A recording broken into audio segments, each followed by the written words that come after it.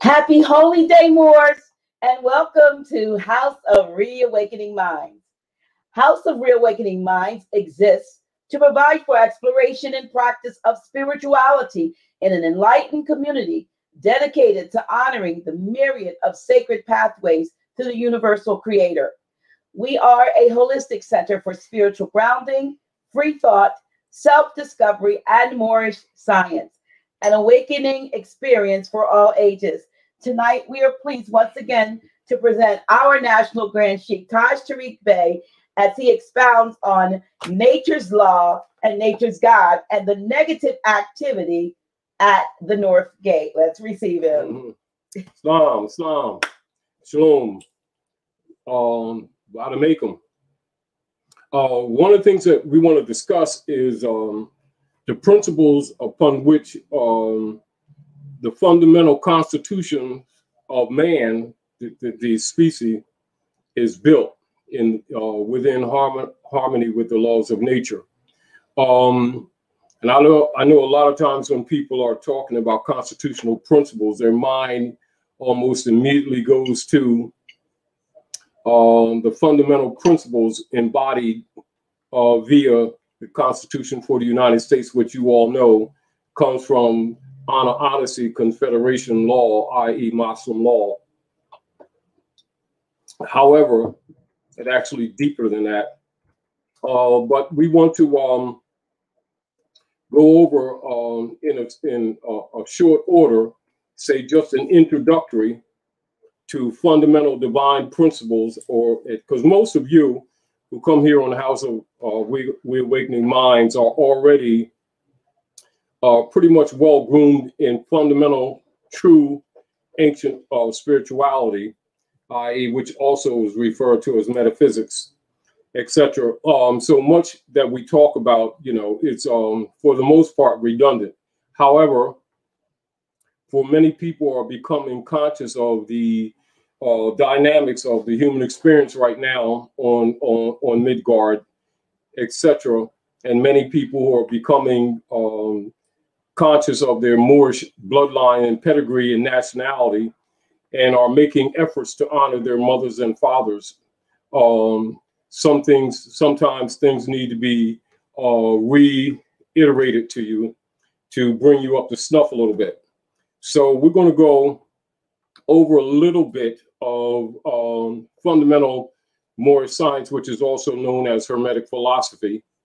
For you know that the fundamental principles of Moorish culture is love, truth, peace, freedom, and justice. So we're going to go over the Kabbalion, and many of you familiar with the Kabbalion, etc. And this gives you a little bit of background into divine law or nature's law, or what is often referred to as nature's God, etc. So we'll share a few things with the listeners. And while this is not new to most of you, it is new to some. And so I feel it's necessary so that we can be pretty much in harmony with the conversation and not necessarily be talking past each other, because we want to be talking with each other, not past each other. So the 7 Hermetic principles. Now, the principles of truth are 7. And he who knows these understandingly possesses the magic key before whose touch all the doors of the temple fly open. And that's a general philosophy of ancient Hikupta, or what you refer to as ancient Egypt. And of course, from that foundation comes your world's derivative religions, etc. However, for the most part, the priesthood has not necessarily shared the fundamental principles with the people at large, but instead has entertained the practice of presenting only the anthropomorphic angle of teaching, the cosmological, hermetic laws, etc. And so most people approach their perspectives of spirituality or religion with what you call personified energies, as opposed to a knowledge of the workings of nature upon which, the laws of nature are built, etc. And so we're going to go through the 7 just to share them with you in general. Now, the 7 Hermetic principles upon which the entire Hermetic philosophy is based are as follows. 1, the principle of mentalism. 2, the principle of correspondence. 3, the principle of vibration. 4, the principle of polarity. 5, the principle of rhythm. 6, the principle of cause and effect. 7, the principle of gender. Now, these 7 principles will be discussed and explained as we proceed with these lessons. And a short explanation of each, however, may be as well given at this point. So what we're going to do, we're just going to go over the fundamental, a rough introductory to the 7 principles so that we can look at our experiences from a more realistic and more harmonic basis with more attunement and attention to love and respect and for remedy as opposed to emotionalism or harsh feelings, etc. Now, the principle of mentalism. The all is mind. The universe is mental. This principle embodies the truth that all is mind. It explains that the all, which is the substantial reality underlying all the outward manifestations and appearances which we know under the terms of, quote unquote, the material universe, and the phenomena of life, matter, energy, and in short, all that is apparent to our material senses is spirit, which is in itself an unknowable and undefinable, but which may be considered and thought of as an universal, infinite living mind. It also explains that all the phenomenal world or universe is simply a mental creation of the all, subject to the laws of created things, and that the universe as a whole and its parts are units, has its existence in the mind of the all, in which mind we live and move and have our being. Now, this principle, by establishing the mental nature of the universe, easily explains all of the varied mental and psychic phenomena that occupy such a large portion of the public attention, and which, without such explanation, are non-understandable and defy scientific treatment. Now, an understanding of this great Hermetic principle of mentalism enables the individual to readily grasp the laws of the mental universe and to apply the same to his or her well-being and advancement. The Hermetic student is enabled to apply intellectually or intelligently the mental laws instead of using them in a haphazard manner. And with the master key in his possession, the student may unlock the many doors of the mental and psychic temple of knowledge and enter the same freely and intelligently. Now, this principle explains the true nature of energy, quote unquote, true nature of power, the true nature of matter, and why and how all these are subordinate to the mastery of the mind. And one of the old Hermetic masters wrote long ago, or many ages ago, he who grasps the truth of the mental nature of the universe is well advanced on the path of mastery. And these words are as true today as at the time they were first written. Without this master key, mastery is impossible, and the student knocks in vain at the many doors of the temple. Number 2, the principle of correspondence. And you know this commonly in your metaphysical and spiritual instruction as above, so below, and as below, so above, etc. And this is symbolized by the Egyptian symbol of Hex Alpha, which you see the pyramid up and the pyramid down in balance, and is also sometimes referred to as Suleiman's shield or Hex Alpha, etc. And so the principle of correspondence, and this principle embodies the truth that there is always a correspondence between the laws and phenomena of the various planes of being and life. The old Hermetic axiom ran in these words: as above, so below; as below, so above. And the grasping of this principle gives one the means of solving many dark paradoxes and hidden secrets of nature. And there are planes beyond our knowing, but when we apply the principle of correspondence to them, we are able to understand much that would otherwise be unknowable to us. And this principle is of universal application and manifestation on the various planes of the material, mental, and spiritual universe. It is a universal law.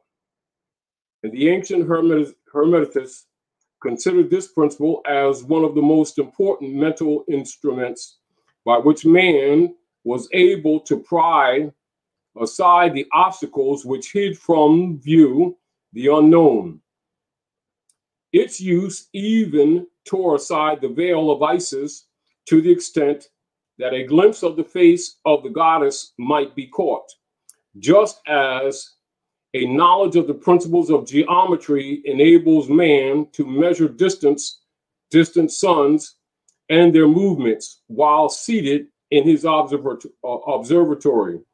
So a knowledge of the principle of correspondence enables man to reason intelligently from the known to the unknown, studying the monad. He understands the archangel. Number 3, the principle of vibration. Nothing rests, everything moves, everything vibrates.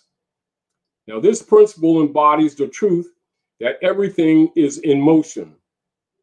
Everything vibrates. Nothing is at rest. Facts which modern science endorses and which each new scientific discovery tends to verify. And yet this Hermetic principle was enunciated thousands of years ago by the masters of ancient Hikhupta, i.e. Egypt. The principle explains that the differences between different manifestations of matter, energy, mind, and even spirit result largely from varying rates of vibration, from the all, which is pure spirit, down to the grossest form of matter. All in the vibration, the higher the vibration, the higher the position of the scale. The vibration of the spirit is at such an infinite rate of intensity and rapidity that it is practically at rest, just as a rapidly moving wheel seems to be motionless. And at the other end of the scale, there are gross forms of matter whose vibrations are so low as to seem at rest. Between those poles, or these poles, there are millions upon millions of variable and varying degrees of vibration. From the corpuscle and electron, atom, and molecule to worlds and universes, everything is in vibration or vibratory motion. And this is also true on the planes of energy and force, which are but varying degrees of vibration, and also on the mental planes, whose states depend upon vibrations and even on the spiritual planes. An understanding of this principle with the appropriate formulas enables Hermetists students to control their own mental vibrations as well as those of others. And the masters who apply this principle to the conquering of natural phenomena in various ways, he who understands the principle of vibration has grasped the scepter of power, says one of the old writers of ancient Egypta. Now, the fourth principle is the principle of polarity. And in the principle, with the principle of polarity, everything is dual. Everything has poles. Everything has its pair of opposites. Like and unlike are the same. Opposites are identical in nature, but different in degree. The extremes meet. All truths are but half-truths, and all paradoxes may be reconciled. Now, this principle of polarity embodies the truth that everything is dual. Everything has two poles. Everything has its pairs of opposites, all of which were old Hermetic axioms. It explains the old paradoxes that have perplexed so many, which have been stated as follows. Thesis and antithesis are identical in nature, but different in degree. Opposites are the same, differing only in degree. The pairs of opposites may be reconciled. Extremes meet. Everything is and isn't at the same time. All truths are but half-truths. Every truth is half false, and there are two sides of everything, etc., etc., etc. It explains that in everything there are two poles or opposite aspects, and that opposites, quote unquote, are really only the two extremes of the same thing, with many varying degrees between them. And to illustrate this, heat and cold as an example, although opposites are really the same thing. The difference is consisting merely of degrees of the same thing. And look at your thermometer and see if you can discover where heat terminates and cold begins. There's no such thing as absolute heat or absolute cold. The two terms heat and cold simply indicate varying degrees of the same thing. And that same thing, which manifests as heat and cold, is merely a form, a variety, and rate of vibration. So heat and cold are simply the two poles of that which we call heat. And the phenomena attendant thereupon are manifestations of the principle of polarity. And the same principle manifests in the case of light and darkness, which are the same thing. The difference consisting of varying degrees between the two poles of the phenomena, where does darkness leave off and light begin? What is the difference between large and small, between hard and soft, between black and white, between sharp and dull, between noise and quiet, between high and low, between positive and negative? The principle of polarity explains these paradoxes, and no other principle can supersede it. And the same principle operates in the mental plane. And let us take a radical and extreme example, that of love and hate. Two mental states apparently totally different, and yet there are degrees of hate and degrees of love, and a middle point in which we use the term like or dislike, which shade into each other so gradually that sometimes we are at a loss to know whether we like or dislike or either or neither. And all are simply degrees of the same thing, as you will see if you will but think for a moment. And more than this, and considered of more importance by the Hermeticists, it is possible to change the vibration of hate to the vibration of love in one's own mind and in the mind of others. And many of you who read these lines have personal experiences of the involuntary rapid transition from love to hate, and the reverse in your own case and that of others. And you will therefore realize the possibility of this being accomplished by the use of the will, quote unquote, the will, by means of the Hermetic formulas. Good and evil are but the poles of the same thing, and the Hermetist understands the art of transmuting evil into good by means of an application of the principle of polarity. And in short, the art of polarization becomes a phase of mental alchemy known and practiced by the ancient and modern Hermetic masters. An understanding of the principle, or of this principle, matters, pardon me. So an understanding of this principle will enable one to change his own polarity. So this is where you apply this knowledge to change your own mood, your thoughts, your patterns, or even what you would deal with, what is often referred to as self-baptism or cleansing, etc. Understand as polarity. And as well as that of others, if he or she will devote the time and the study necessary to master the art. Number 5, the principle of rhythm. Everything flows out and in. Everything has its tides. All things rise and fall. The pendulum always manifests in everything. The measure of the swing to the right is the measure of the swing to the left. Rhythm compensates.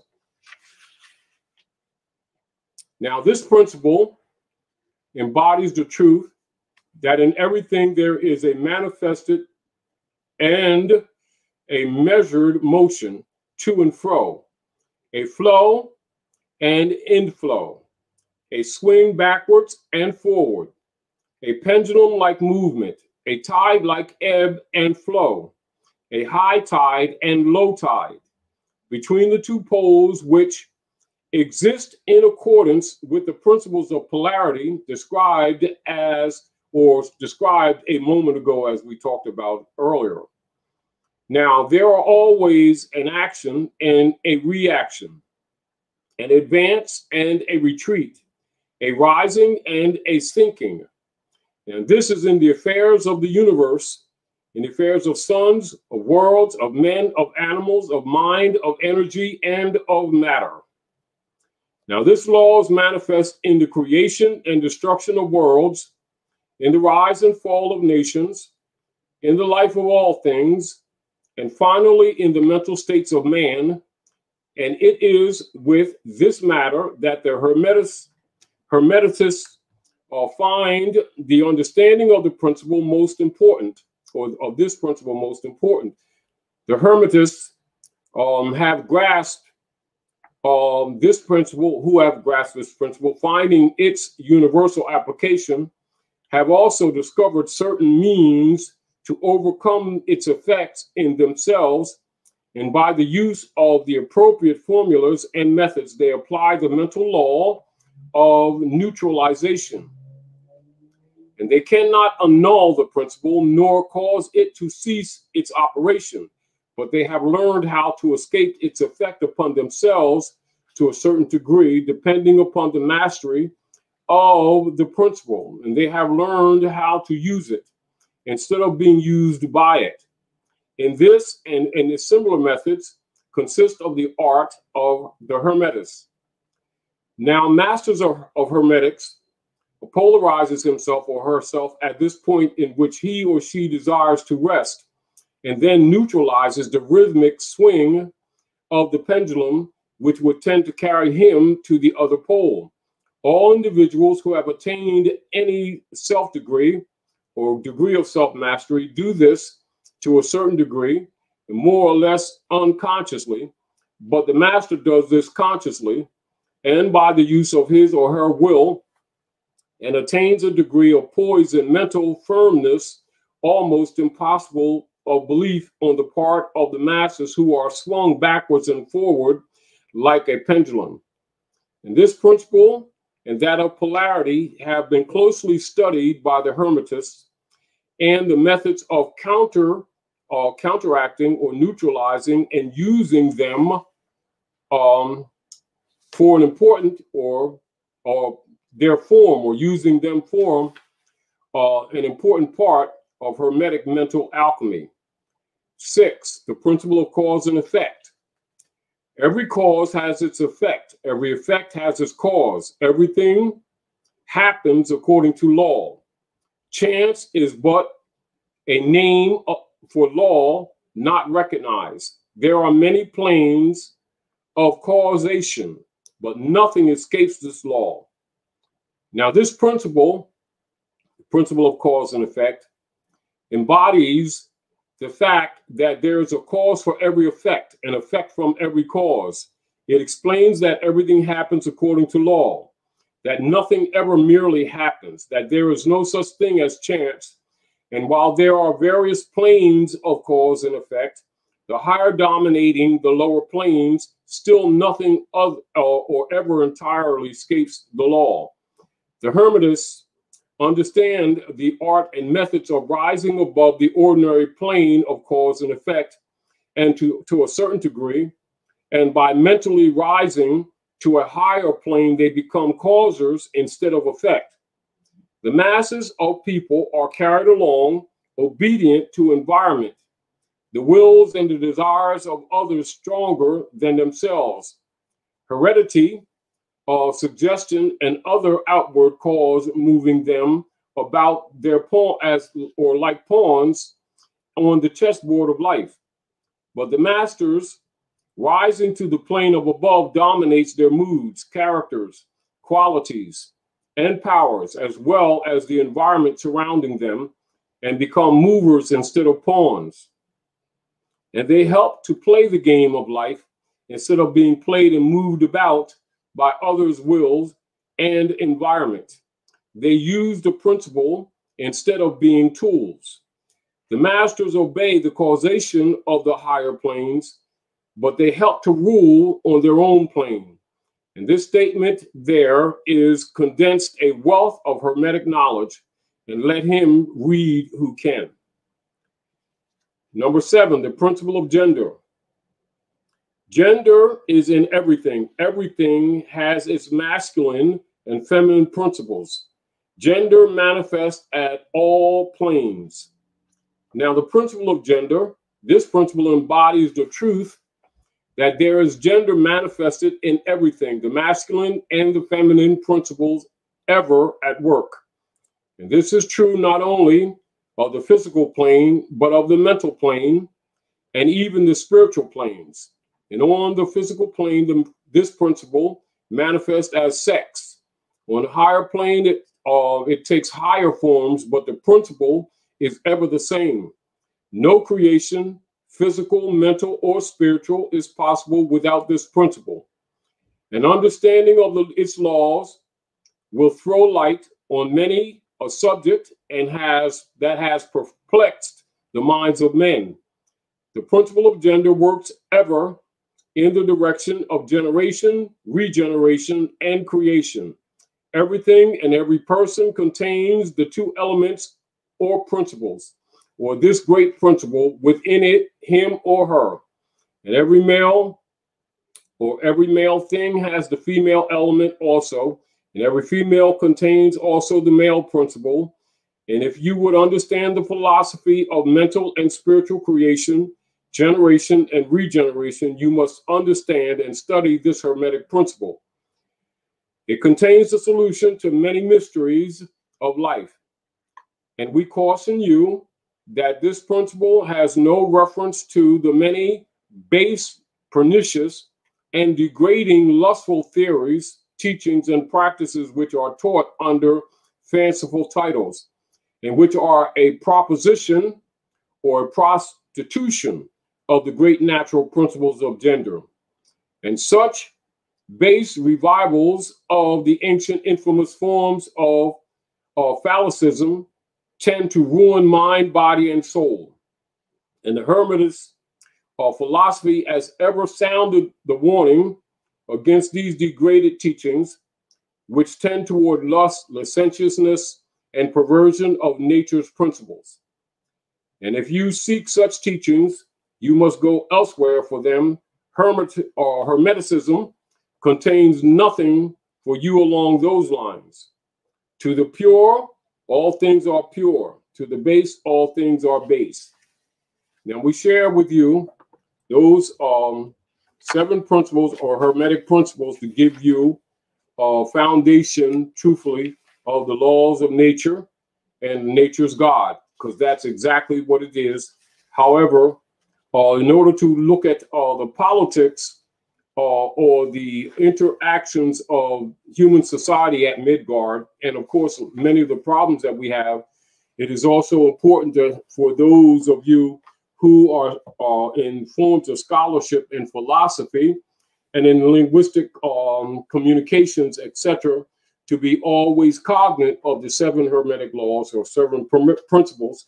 Therefore, you must have a knowledge of the laws of nature in order to understand the true foundations of what you would call orderly or de jure government, distinguished from de facto, or what you would call the base activities of men in their lower self, etc.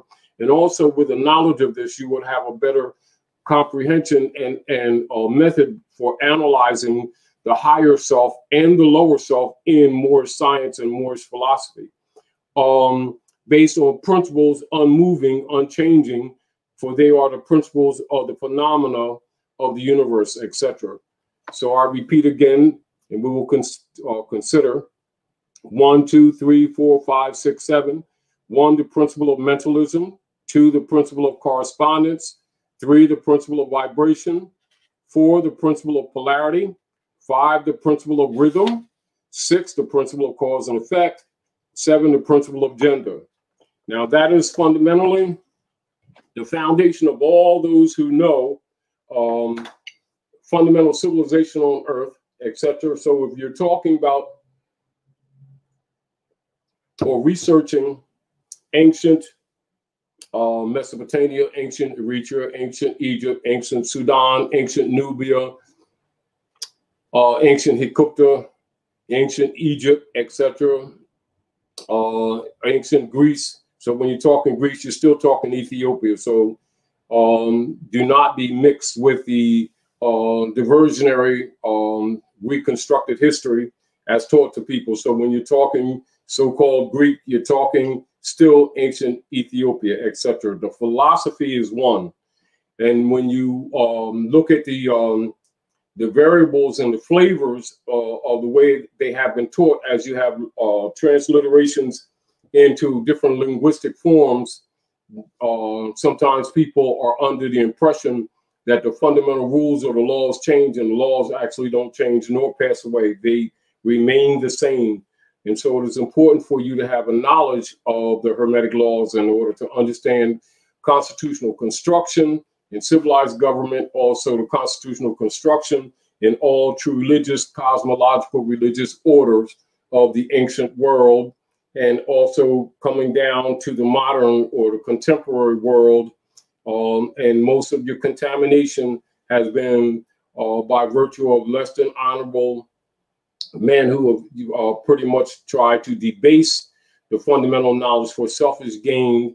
And of course, this is, again, the motivation for why a lot of the activity for human liberation that's taking place right now on the planet Midgard. And of particular interest, logically, is the Morris Dubonnet National Movement of the world, covering the grand efforts in a general manner for the uplifting of fallen humanity, etc. And so we're going to talk about a lot of the negative activities that's taking place at the North Gate, because this is at the hub of both the knowledge, although the knowledge is worldwide, much of the negative activity that's taking place at Midgard has been initiated from around the world, but this is the North Gate is one of the major, what you call, geographical locations from which the dark priesthood have been operating to create misery on the planet for selfish gain, etc. And so this is where we come into discussing the negative activities at the North Gate. And keep in mind, one of the keys to the corrupt operatives who have been doing business at the Maghreb or at the West or at the North Gate are very well aware of these principles. This is another reason why we present in a synopsis or share a synopsis of those principles to you all. And while we're aware that many of you have all already been pretty much spiritually grounded in this knowledge, we also know that many have not been. And this is so that we can all start working together and more harmonically in solving or bringing some remedy or balance to the intersocial, political, and economic operations at Midgard as transitions are being made on the planet, etc. And as many of you already know, many of the obstacles that have been in place at Midgard for quite some time, some of them have been removed. Some beings in their physical forms, some of the institutions that have been grounded, very entrenched, pretty much so, are actually being dissolved. And of course, because we're creatures of habit, this becomes very uncomfortable for all of us because we've been groomed into many false paradigms, and we've built our lives around many false paradigms and many false concepts, etc. And so this cleansing, or this baptism, as you might call it, or rebalancing of the vibrations, etc., while in fact both necessary and also harmonic with the operations of nature in the Aquarian energy, logically still is uncomfortable for many people. So some of the things that we've been discussing over the years with you concerning those matters, keep in mind, one of the things that we are desiring for you to do is start taking control of yourself. And Dr. Naila has been doing, as many of you who've been following some of her walks, when, you know, I say going for a ride with Dr. G, has hit on a lot of these things. And this will give you more of a grounding on how to handle that information without emotionalism, or without looking at it as just mere opinion, because she deals with those principles for years, etc.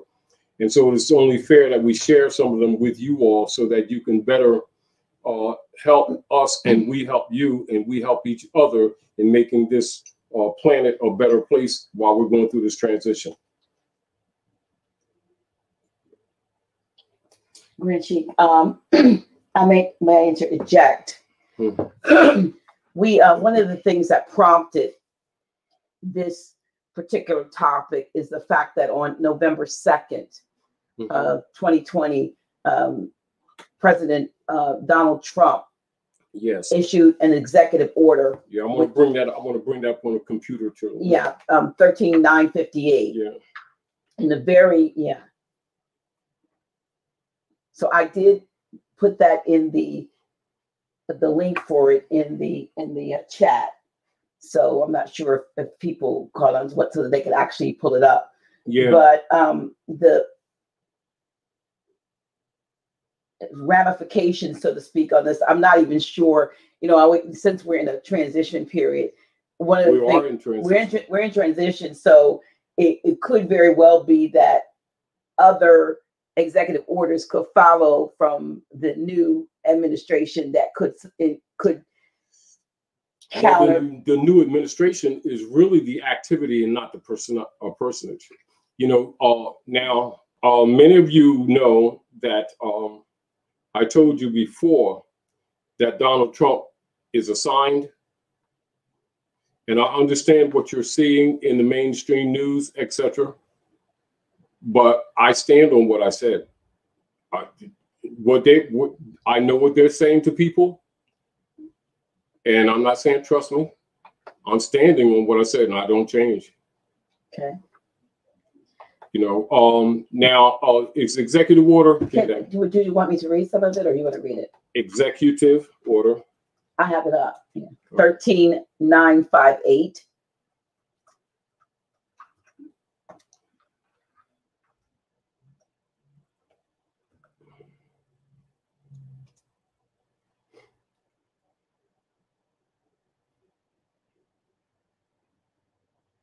Mhm.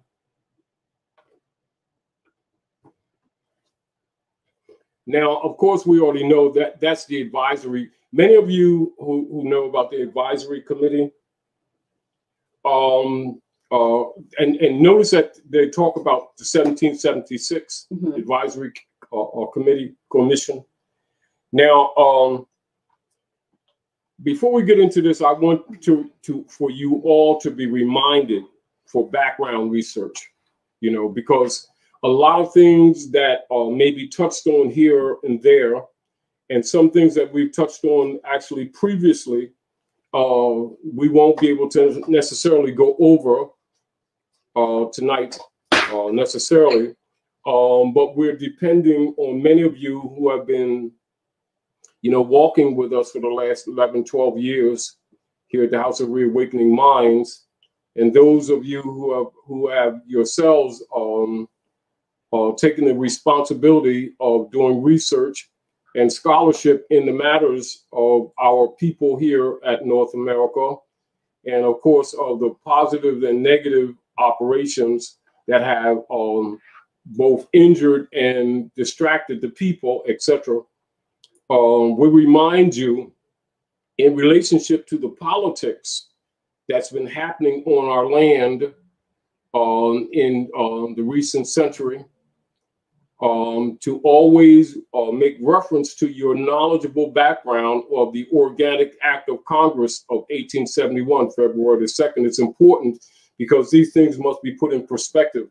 Because I think a lot of times when people are looking at the politics, we actually approach it from a pigeonhole type mentality based on mainstream communications, which is for the most part for mind control, etc. And understand from hermetic recognition of cause and effect that certain things which are said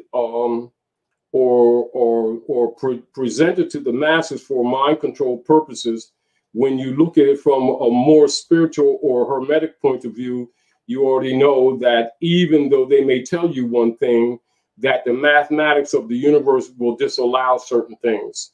And this is, again, why certain things are said for those who have eyes to see, that in spite of what it may appear to the masses, you stand on certain principles irregardless, because the truth don't change or pass away. But anyway, let's look at Executive Order 113958. And this order establishing the President's Advisory of 1776 Commission. You mean the 13958 or different? 13, pardon me. 13, yeah. I apologize. 13958 Executive Order. So we call it 13958.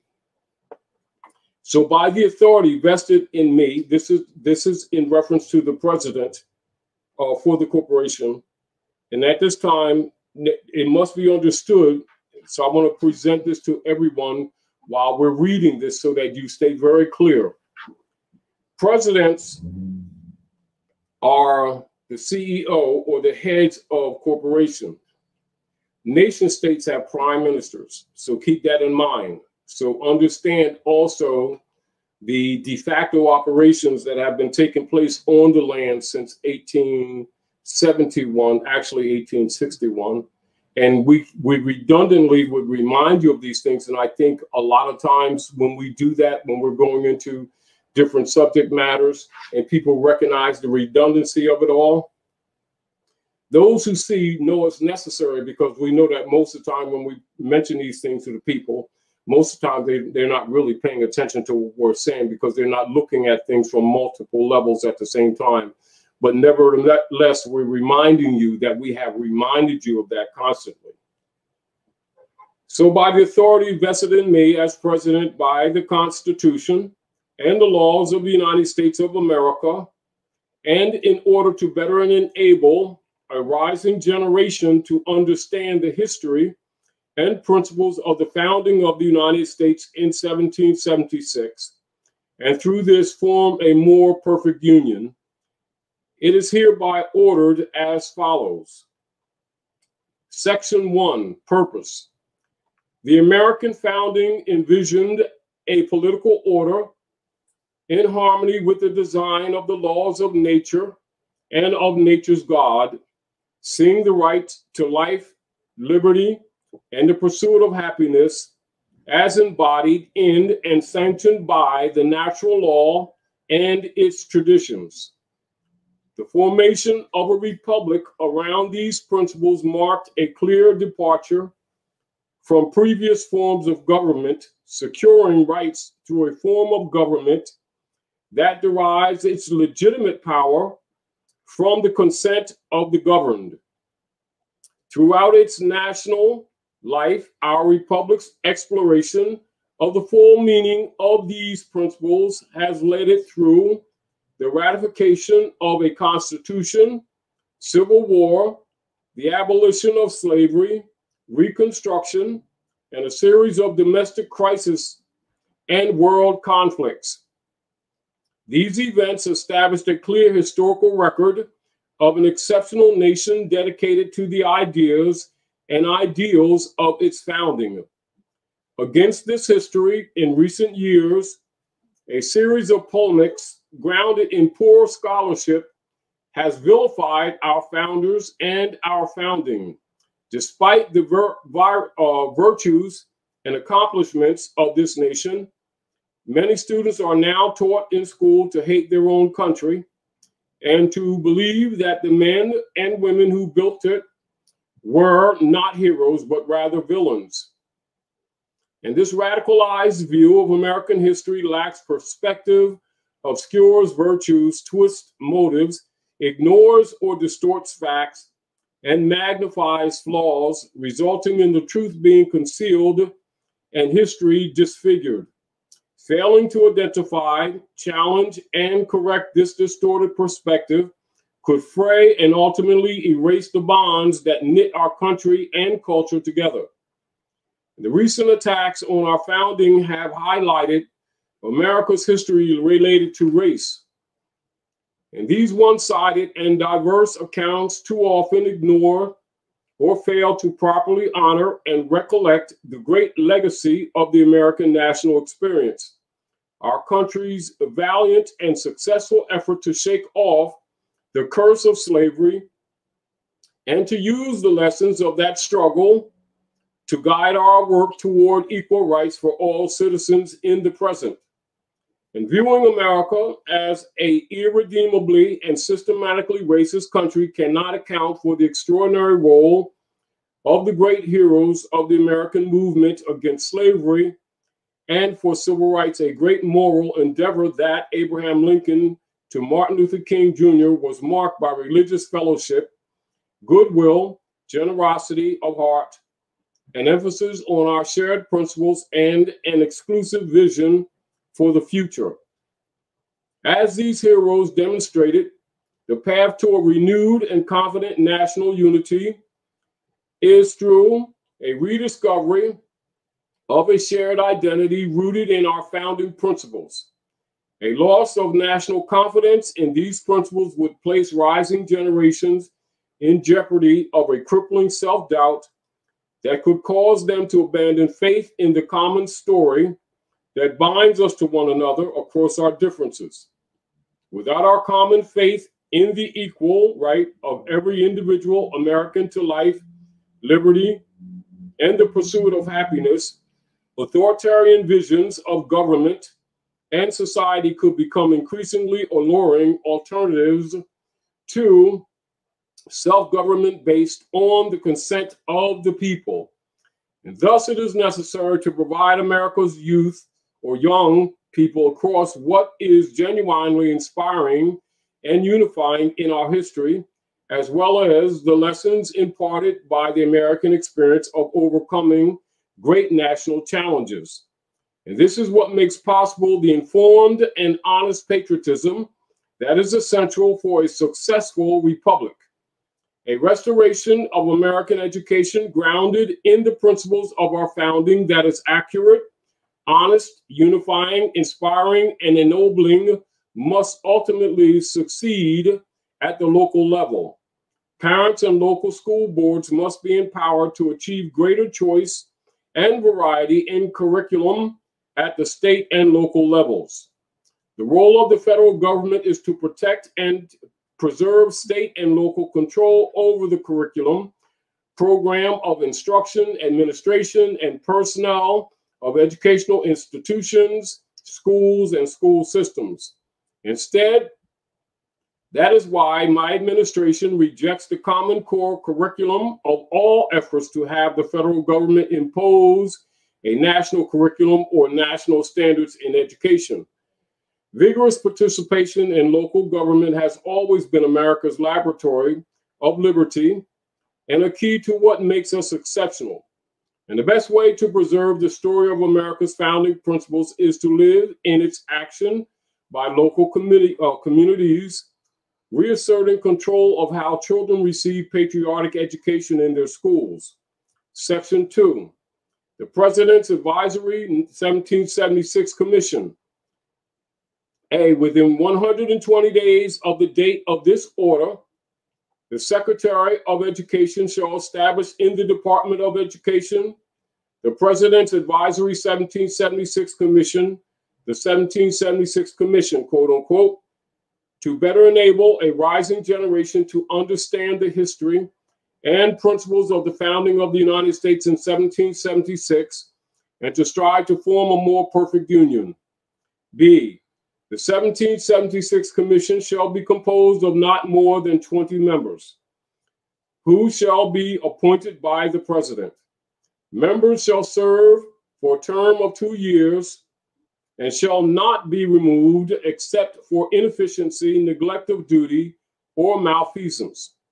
The 1776 Commission may include individuals from outside the federal government with relevant experience or subject matter expertise.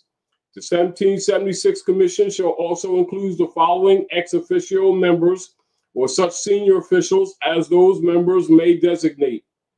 I, or 1, Secretary of State, 2, Secretary of Defense, 3, Secretary of the Interior, 4, the Secretary of Housing and Urban Development, 5, the Secretary of Education, 6, the Assistant to the President for Domestic Policy, and 7, the Assistant to the President for Intergovernmental Affairs. C, the 1776 Commission shall, 1, produce a report for the President within 1 year of the date of this order, which shall be publicly disseminated regarding the core principles of the American founding and how these principles may be understood to further enjoyment of the blessings of liberty, quote unquote, and to promote our striving to form a more perfect union, quote unquote. The Commission may solicit statements and contributions from intellectual and cultural figures in addition to the views of the Commission members. 2, advise and offer recommendations to the President and the United States Semi-Quincentennial Commission regarding the federal government's plan to celebrate the 250th anniversary of American independence and coordinate with relevant external stakeholders on their plans. 3, facilitate the development and implementation of a quote-unquote Presidential 1776 Award to recognize student knowledge of the American founding, including knowledge about the founders, the Declaration of Independence, the Constitutional Convention, and the great soldiers and battles of the American Revolutionary War. 4, advise executive departments and agencies, quote-unquote, that's emphasized with regard to their efforts to ensure patriotic education, meaning the presentation of the history of the American founding and foundational principles. The examination of how the United States has grown closer to those principles throughout its history, and the explanation of why commitment to America's aspirations is beneficial and justified is provided to the public at national parks, battlefields, monuments, museums, installations, landmarks, cemeteries, and other places important to the American Revolution and the American founding as appropriate and consistent with applicable law. 5, advise agencies in prioritizing the American founding and federal grants and initiatives, including those described in Section 4 of this order, and as appropriate and consistent with the application or applicable law. And 6, facilitate, advise upon, and promote other activities to support public knowledge and patriotic education on the American Revolution and the American founding as appropriate and consistent with applicable law.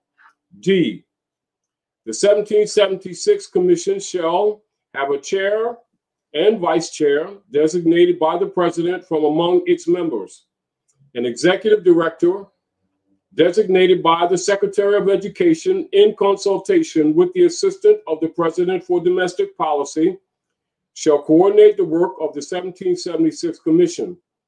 And the chair and the vice chair shall work with the executive director to convene regular meetings of the 1776 Commission, determine its agenda, and direct its work consistent with this order. E, the Department of Education shall provide funding and administrative support for the 1776 Commission to the extent permitted by law and subject to the availability of appropriations. F, members of the 1776 Commission shall serve without compensation, but shall be reimbursed for travel expenses, including per diem in lieu of subsistence, as authorized by law for persons serving intermittently in government service, 5 U.S.C. 5701-5707. G, insofar as the Federal Advisory Committee Act, as amended at 5 U.S.C. Applied, may apply to the 1776 Commission and any functions of the President under that act, except that of reporting to the Congress, shall be performed by the Secretary of Education in accordance with the guidelines issued by the Administrator of General Services. H, the 1776 Commission shall terminate 2 years from the date of this order, unless extended by the President. Section 3, celebration of Constitution Day. All relevant agencies shall monitor compliance with Title I of Division J of the Public Law 108-4-447, which provides that each educational institution that receives federal funds from a fiscal year shall hold an educational program on the United States Constitution on September 17th of such year for the students served by the education institution, including by verifying compliance with each educational institution that receives federal funds. All relevant agencies shall take action as appropriate to enhance compliance with that law. Section 4, prioritize the American founding in available federal resources. The following agencies shall prioritize federal resources consistent with applicable law to promote patriotic education. A, the Department of Education through the American History and Civics Academics and American History and Civics Education National Activities. B, the Department of Defense through the pilot program on enhanced civics education. And C, the Department of State through the Bureau of Education and Cultural Affairs and through opportunities in the Fulbright U.S. Speakers and International Visitors Leadership Programs, as well as in American Spaces. Section 5, general provisions. A, nothing in this order shall be construed to impair or otherwise affect, 1, the authority granted by the law to an executive department or agency, or the head thereof, or 2, the functions of the director of the Office of Management and Budget relating to budgetary, administrative, or legislative proposals. B, and this order shall be implemented consistent with the applicable law and subject to the availability of appropriations. C, this order is not intended to and does not create any right or benefit, substantive or procedural, enforceable at law, or in equity by any party against the United States and its departments, agencies, and entities, its officers, employees, or agents, or other persons, or any other person, pardon me. The White House, November 2, 2020. FR document 2020, 24-793, filed 11/4/2020 at 11:15 a.m. Publication date, November 5, 2020. Those of you, I think Dr. Naila shared this with you all. She posted it so that you can, I think it's in your inbox, right? No, I posted the link in the chat at the beginning. Or in the chat room, yeah. So that the link. So the question is, what does all that? Now, as you can see, one of the things, now I'm looking at this and then I'm going back to some things that I said. And I told you that he's assigned. Yes. This is an indication of that.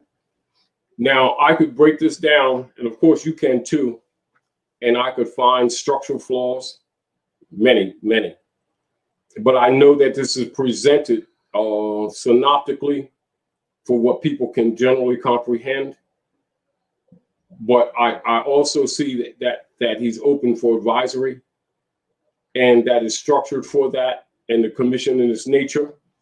And notice, I want everyone to notice how Donald Trump constantly refers to the republic, and you will see him not talk about the democracy whatsoever in here. That's indicative. That's an indicative sign of his assignment. So what this indicates, and the other thing that I would have you look at, Dr. Naila, is notice the emphasis that's put on civics, and then making reference to the problems that we have in relationship to both civil rights, slavery, etc., the positives and the negatives as we go along, and it's clearly that he's addressing that, etc. And of course, you already know over the years, we've had a lot of opposition from people who should have been teaching civics, who have been criticizing us and knocking us for teaching civics. Also constitutional enforcement, because in order to enforce the Constitution, you got to enforce the treaties. And of course, in order for people to understand the structure of the operations of America, you got to really teach civics, and you got to know the history of the founding fathers. You got to know the history of the Constitution, how it evolved. You got to understand that the United States began for them in 1776. It's not the nation of occupation, it's the nation of political operation. At 1776 was when that was established. Yes. So, and this is back to even people having a clear understanding, making a distinction between the corporate operations and the organic land. In other words, this land and America didn't begin in 1776. And this is also back to having a clear understanding that America is not a country. And without that clarity, people have been mixing that, because you got to keep in mind, because of the political agendas, the corruption of the politics, it's hard for people to ever make those discernments, because they've been trained in linguistic form to keep looking or saying America as a country. And also when it comes to talking about rights, are people talking about rights? Are you saying America or United States? Now that's back to the point. Right. They must understand they're distinctly different. Right. So the United States is not the country. It is. Exactly. So, because a lot of times some people may say, well, where do you, we know we live in our body, but they might say, where do you live? I live in the United States. And they're already primed. See, right. That's the corporation. I live in the corporate fiction. Yes. And they have been abusing the people. And this is back to why constitutional principles must be taught. And he's saying that. And he's literally setting up a commission. Now, look and consider what would make that necessary, except an acknowledgement that this thing has gone totally south, that this whole platform has failed, or it's failing. If you even see the nature of this conversation in this executive order, it is with the recognition that the institutional foundations upon the people have been dependent in the name of government has actually not only failed them, but is clearly not understood and also clearly been misrepresented. And when you look here, he's not making such an effort to explain every detail, but he's laying the foundation where those details may now be taught, and even in the school systems, and emphasizing platforms in all of departments to be in support of constructively of those ends. And of course, you already know for these years through the Roundtable and through Great Seal and other operations, this is the fundamental at the root, although we've made it more refined, of what we've been promoting for the last 25, 30 years among the people recognizing this necessity. And of course, with a lot of the hybrid Europeans who are U.S. citizens having been abused by the politicians themselves, have been in many of their organizations trying to expose the true history of the contemporary world to some degree, because the middle class has been pretty much devoured and destroyed, etc. However, it is also have been our responsibility, being Aboriginal people of the land, to get back in order ourselves in harmony with the Constitution and treaty principles, etc., because we've been out of order by virtue of that miseducation. And of course, with the lack of knowledge on the part of many, false expectations have been promoted in the name of agencies and in the name of organizations, etc., that has actually complicated everything and caused much din and much destruction. In order to save, or what you would call, any kind of organized government legitimacy of government, even so, you can see, for those who really understand history and civics, the necessity of what he's done. And in comparison to most of the praetors of recent generations, you know, this is extraordinary. This is actually extraordinary. And I don't say that with compliment to him necessarily in that sense of word, but I'll say that to the point of it's a clear recognition that Donald Trump recognized if they don't fix this thing, it's over for them. Now, and it's over for it's over for the order as it is. The real problem. What order are you talking about? The United States corporation. You know, well, one thing is absolutely for sure. It's over for them, the misrepresentation as a nation. Now, that's a fact. However, there's a sense of appeal within this, you know, for the Aboriginal people, actually, those who know, you know, to take our responsibility on our part, you know, to aid in bringing harmonics back. The ignorance on the part of our people is so deeply extreme, you know, and the lack of faith in all of their institutions is really so low to none, which is implied in here. And he already knows that one thing that you cannot do with humans is govern a people who have no faith in the system. I don't care what you do. You know,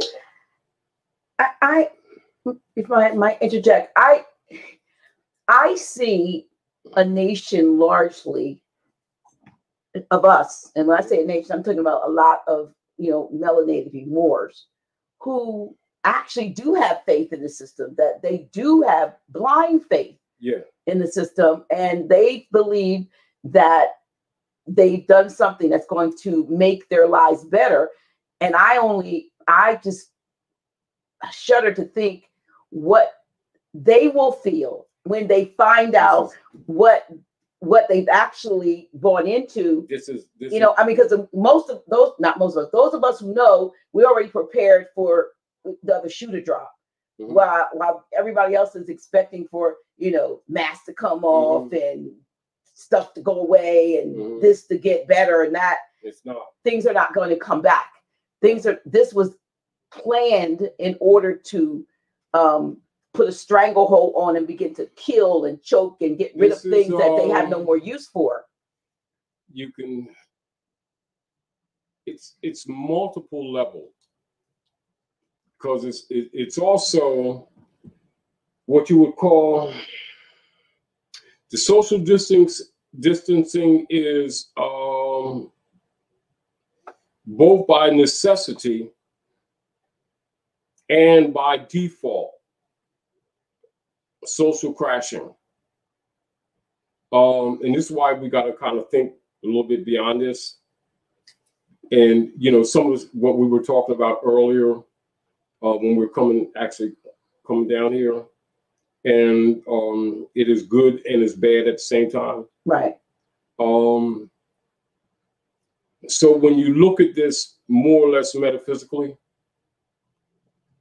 even from the point of view of those who have been operating on the dark side, if you really look at it and kind of remove your emotions from it, that some of this negative is necessary because it's an indicator.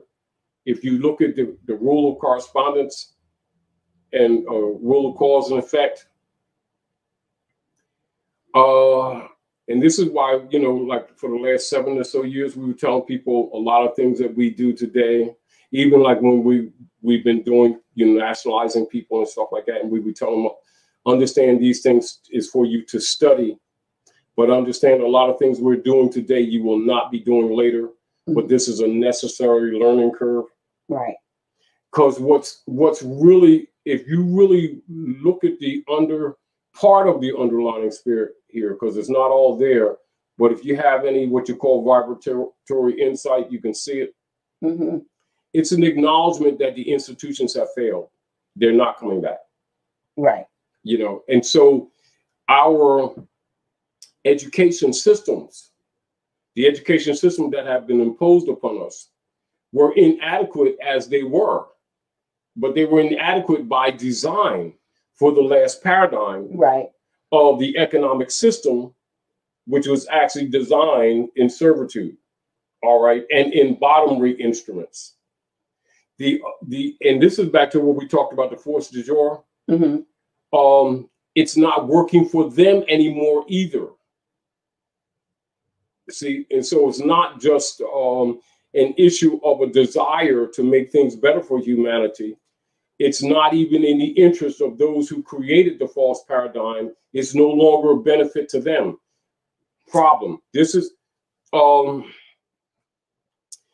people not knowing the devious nature of persons they have been trained to look up or look at as their government, which really wasn't. Mm-hmm. Do you understand? Their training and our lifestyles are built around support systems and support systems, including the jobs. And they're not going to say to you, you're not going back to work into most of these industries, not because of this virus. They're saying the viruses are covered. Let's get that out the way. It is sort of like you're dealing with what they're not saying directly, but I'm saying what it is, what we've been telling people for years. A lot of this exercise is for us because we're getting ready to be bumped or tagged. You can kind of look at it like tagged a little bit, or imprinted in some ways. We're going to make generational jumps in technology. The technologies that have been artificially preserved for purpose, mm-hmm. that is no longer functional. To give some kind of a little bit of support to what I'm saying, kind of look at it like a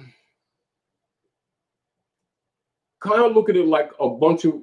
Remember we talked about I think last week we talked about how many many of the young women now, they can intellectually, you can tell them, but they don't intellectually have the experience of, like, say, when they made a phone call, of going even in recent decades back. We're not talking about now. Going to a business and seeing a whole room of secretaries before you reach a vice president, before you even talk to a president of the average corporation operating here. Mm-hmm. Or like if you made a phone call and you would put a dime in a phone booth on the corner and wait for the operator to answer, and then you got to tell them the number, mm-hmm. and then they would hook you up and stuff like that, and you would go, say, like as an example, when I was in Jersey area when I was little, I remember going on Hatton Avenue, and you go to this place where they were working, and you see all these women, you know, that was going to school to be secretaries and going phone operators, and now and the same way that you're not going back to that. Yeah. It's the same way you're not going back to what you think you're used to now that you're looking at as advanced. So what you're really saying is that even when that was taking place, it didn't have to, because the technology that was more advanced already existed. Even now existed prior to that. Yes, right. So even prior to that. So these are just like things to do while we play with keeping them. Us busy work. When actually humanity was being deliberately retarded. Pardon me. And I know, and I think a lot of times with people who are a little psychic, or people who have what you call walk-in experience, find it kind of difficult here when they're trying to live here. When you know, and you don't vest in it because you already know it's dead, and people don't understand that if they relate to you, right? Because you're here. Do you understand what I'm saying to you? And you can tell them, but you can't tell them at the same time. But even then, what they're coming to, you already know that we're going to jump past that too real quick. A lot of this, what's really happening in some ways, even what they're being introduced to,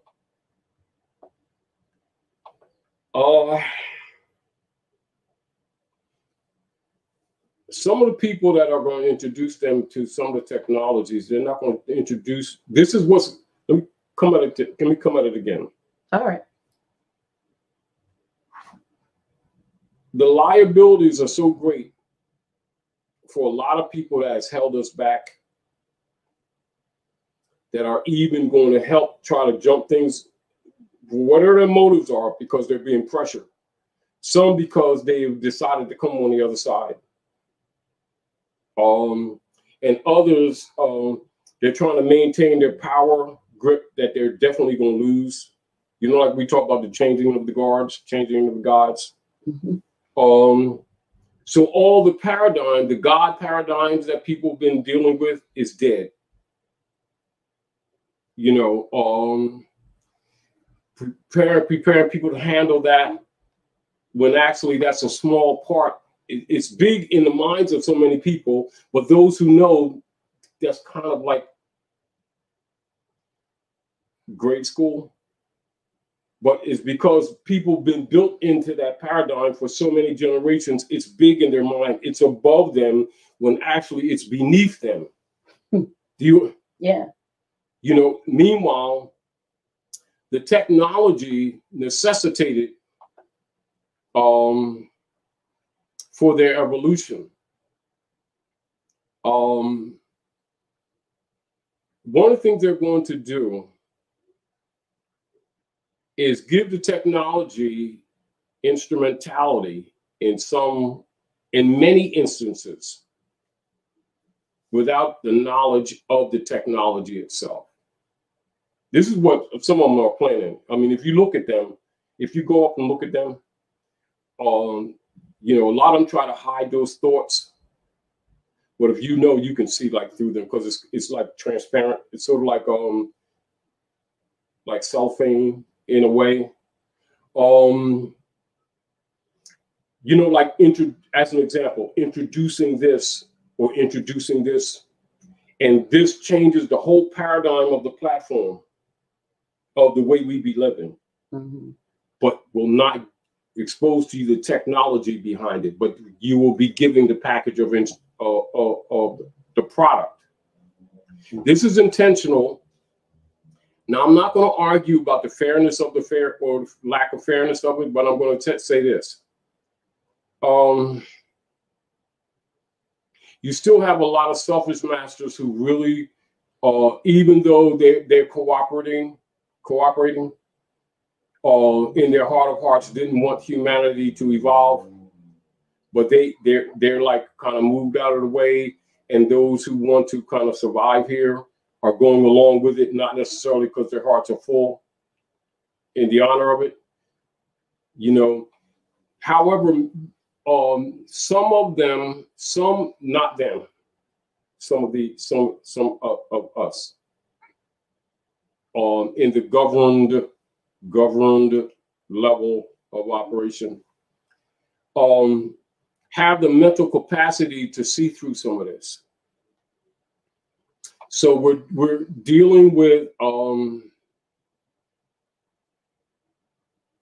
certain protections being put in place for those who are still trying to jump humanity a little bit more, because in spite of the technology being suppressed, some of them will have the vibratory seeing ability to go beyond and analyze it and pull out more. However, they're also going to set up the systems, the economic systems, in such a way whereas individuals cannot exploit like they did in this past Piscean energy. You know, and I don't know, I didn't think past too much of it. I didn't look too far beyond that, really.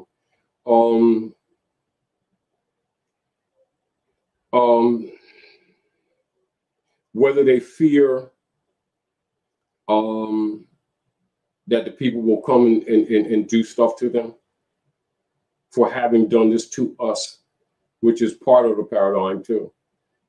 And also to control that no one gets monopoly in areas the way they did in this past Piscean energy.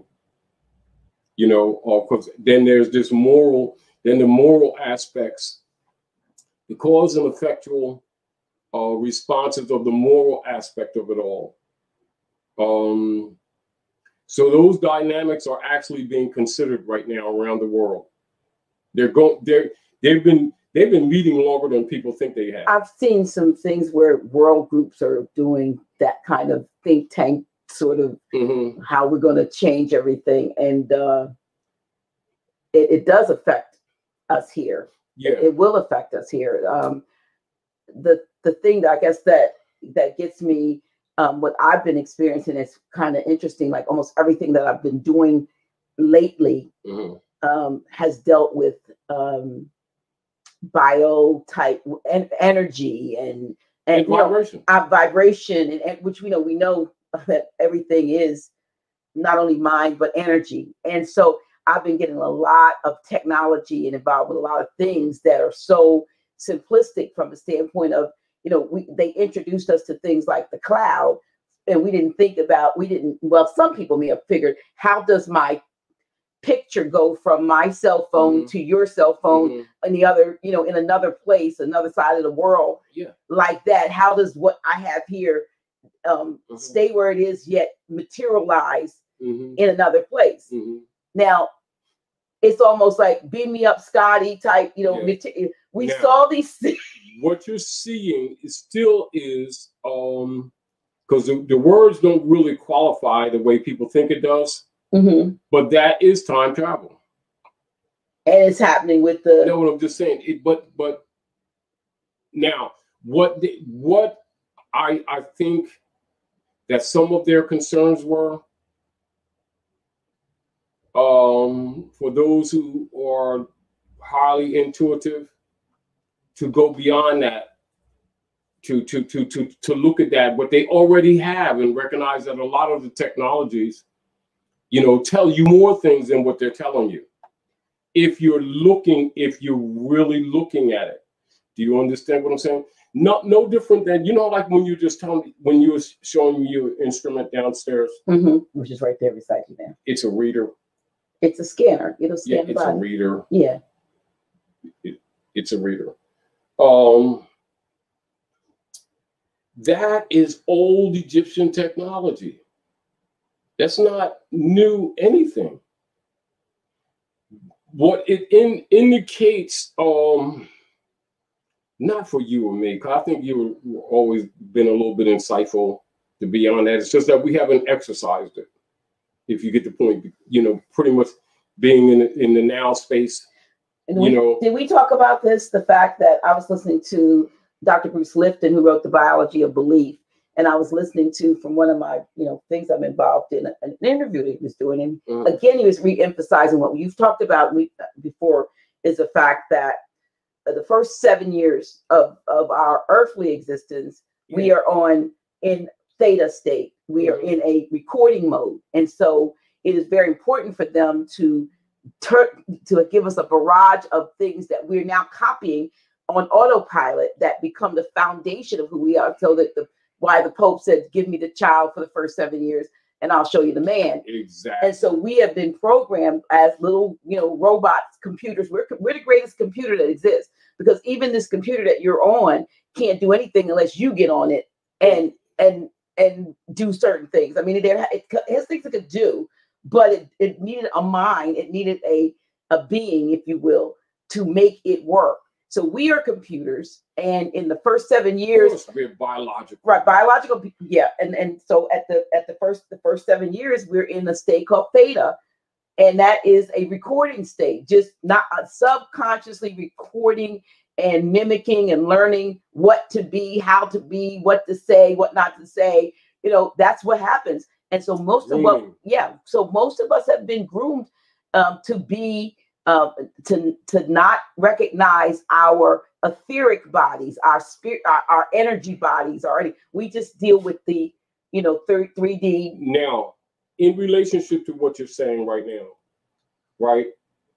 and this is indicative of the dark priesthood operations that we've been in this last 100 years more paradigm. And that's reflected in the philosophy pages of the General Education Board by John D. Rockefeller and Frederick T. Gates. And I'm pretty sure people are aware about the Gates family that has patents even on the viruses that they've been putting on the people now, and acting like the viruses came out of China or somewhere, when they actually have parents have patents on them. Those who could see through it all know that these people who you've been calling government have actually been waging war on you. There's another thing that they've been trying to hide, and another reason why they're fighting Trump so hard, because of what he represents. And again, like I said, years ago, I'm not defending Trump, but I know that he was assigned. Do you understand what I'm saying to you? By necessity. Now I want to read this, and I want you to see the psychology of understanding what they were dealing with, these biological machines, us, and their intent, because it's apparent for those who can see through it all. Philosophy. This is the philosophy. This is all the school systems that have been operating in the Western Hemisphere under the United States corporation operations, of which Barack H. Obama was assigned prior to Trump, etc. And of course, Trump is assigned now. And then you look at the clashes going on, the civil war operations that we've been telling people for the last 4 years, and you see more of it coming to the surface, even though they've still done a pretty good job of hiding it. You know, those who could see it years ago. And this is their position in their relationship to the children. And logically, many of these children is us and our parents, even before us. And so you can look at the dynamics of the politics now and the way people even deal with things. In our dreams, we have limitless resources, and the people yield themselves with perfect docility to our molding hands. The present education conventions fade from their minds, and unhampered by tradition, we work our own goodwill upon a grateful and responsive rural folk. We shall not try to make these people or any of their children into philosophers or men of learning or men of science. We have not to raise up from among them authors, editors, poets, and men of letters. We shall not search for embryo great artists, paintings, musicians, nor lawyers, doctors, preachers, politicians, statesmen, of whom we have an ample supply. The task we set before ourselves is very simple, as well as a very beautiful one: to train these people as we find them to a perfectly ideal life just where they are. So we will organize our children and teach them to do in a perfect way the things their fathers and mothers are doing in an imperfect way, in the homes, in the shops, and on the farm. General Education Board, occasional papers, etc. Now, this is the philosophy page public. Now, how many of our parents for years, even as we were growing up, were going to PTA meetings, coming home, doing homework with their children, multiple organizations talking about they care for the youth and children's programs and better books and everything. And the very institutions that we were sending our children to was creating the very problems that we were countering. And so the jobs or the jobs geared around this whole platform of economics, of human trafficking, not acknowledged,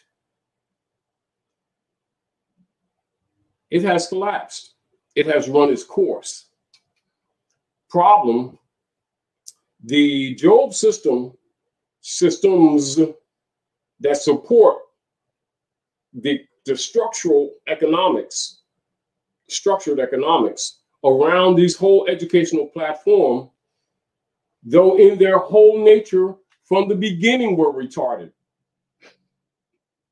It generated finance for those who controlled the system. However, the education system itself has frustrated the people because it was always in the nature of uncognate to most of them, working against the very nature of their well-being and existence. So the people were developing all kind of bipolar problems because it's harmonic with nature, unknown to them. So the people who are controlling this system, knowing the rules of polarity, of gender, of mentalism, had designed and have been still using known psychic attacks on these people for generations. So a lot of the sicknesses, mental sicknesses that are with our people actually come from the education system itself. And the people who said it, and they've never suspected it. Now, this is back to where the blind faith thing is, and used across the board in the name of religion and in the politics, and then the connection. And then you understand the politics and the necessity from their position of the 501c3 skull and bones agreement done with the priesthood, who are working part of this network. And for the people who could see through these parasites were either tortured, murdered, suppressed, these are the martyrs. Ostracized. The martyrs. Yeah. Yeah, the martyrs. Yes. And these are the Martin Luther Kings and the Malcolm X's and the Emmett Tills and the different women and men who, from the nature of fundamental morality, took a position, and people who really didn't understand, in the name of their educations, were actually looking at these people as oddballs, not recognizing that these people were more harmonic with the nature of human righteousness, not necessarily being perfected in the sense, but that they were recognizing that the system itself was evil, if you get the point. But yet, remember, the people being groomed to this, their jobs were connected within the system. And this is, again, why it's always been difficult to, how do you say, get people to reject the very system that they've depended on, and they know nothing else. And this is back to in their philosophy page, where they have trained the people to do perfectly what those before them have done imperfectly, and the people don't know. And they're still Yes. making those conditions for funding. There's a foundation with a husband and wife, who I will not name, who gives educational grants to schools. Mm-hmm. And in that, I'm told by an educator who's an administrator, kind of, Mm-hmm. that's why they know. I'm told by Moore's sister that there is actual language that says you cannot, if you accept this grant, you cannot teach civics. You cannot do this. You cannot talk about Moors, and it's literally in Mm-hmm. the contract. Yes. Mm-hmm. In order to take these funds, you have to teach this.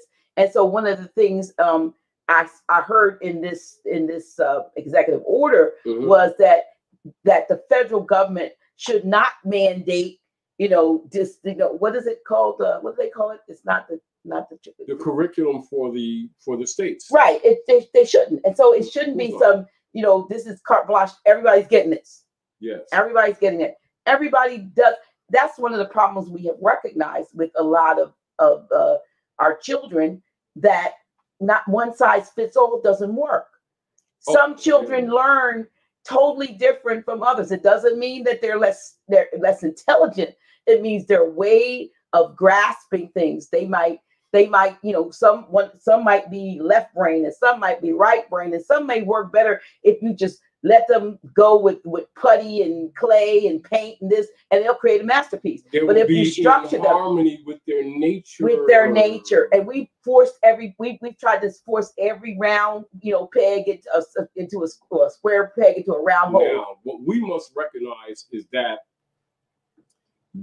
negative was part of the design, and not just happenstance, where people in goodwill trying to figure out how to fix something were actually, using their divine intelligence to fix things. This is, again, why not only do they not teach civics, they do not teach true hermetic divine principles, which is why we talk about nature's God and nature's law. And they say it in here. They open right up by saying, because what is he saying? He's going back to principles.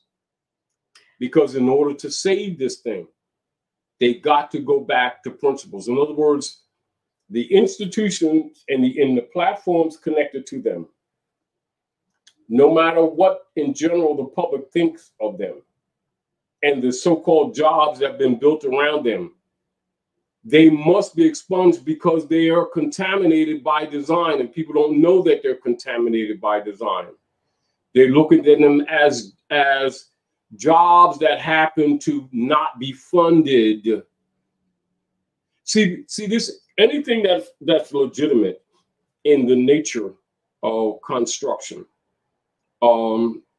Does not necessarily need what you would call charity to survive, because it will self-generate. It is not, when you look at nature, even the nature of them, of the dark priesthood doing GMOs to the negative. Not that GMO is a negative, because we've always done hybrids, What their design was to enslave humanity. And so what they would do is the very nature of the politics of the priesthood to kill the feminine principle in order for them to rule. So they know that the seed of life, in the nature of seed of life, is in all things. This is why, for instance, as an example, just say as an example, to kill the seeds in the watermelon, as an example. Now, the watermelon would look good, but actually without the seeds, is not only does it not reproduce itself, it actually has lessened life force within the product itself anyway. And in some cases, I've heard where without the seeds, it takes something away from you by ingesting it. Exactly, because it becomes parasitic to your system of looking for life. Mm-hmm. So therefore, now this is deliberate, not accidental. So it creates sickness. Then the sickness feeds the pharmaceutical military complex for population control. Right. As well as the practice, the design practice that they agreed upon is that they would make the people pay for their own genocide. Wow. Yeah. That it would become profitable, that it would not itself become a burden of investment, because the people themselves will be used against themselves, actually, to help kill themselves. Not unlike, like say the average person who really doesn't understand the weaponization of the viruses, mm-hmm. By the people who they thought were government, who, notice how they're always saying we're here to help you, to keep you safe. It's sort of like it's sort of like an invading criminal who sells wells, who goes at night while people are sleeping and poisoning people's wells. This is exactly and in fact what the United States Corporation operatives and officers have actually been doing to Aboriginal people. However, the problem that is manifested in recent years is the middle class hybrid European, who was not to be the target, is now being sacrificed, which is why a lot of these things are coming out. A lot of truths are coming out. And you'll see even a lot of hybrid Europeans, even who know the real history, even claiming Moorish nationality to try to preserve their estates. I'm looking at the book behind you as you speak on the shelf. I got that book there. I know you have it too. The New Confessions of an Economic Hitman. Mm-hmm. And I remember seeing the guy on a YouTube video being interviewed who wrote mm-hmm. that.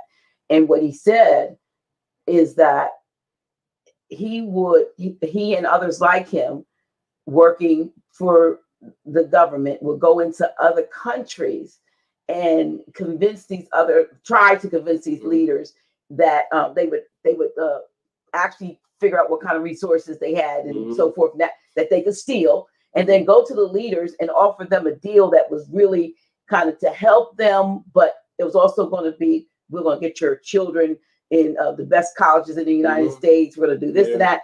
And they would offer them this deal with basically, that means that they are going to take over their resources. And it would be, you take the deal or see what happened to the one over here in this country. And they would go around devouring, as mm-hmm. as the word says, yes. going to and fro upon the earth, devouring nations. Mm-hmm. And it's in that book. And it was just interesting to hear from his mouth what they would do. He's like, well, he wouldn't carry out the deed. He would be. He would be a pawn mover. He would go in. Yeah.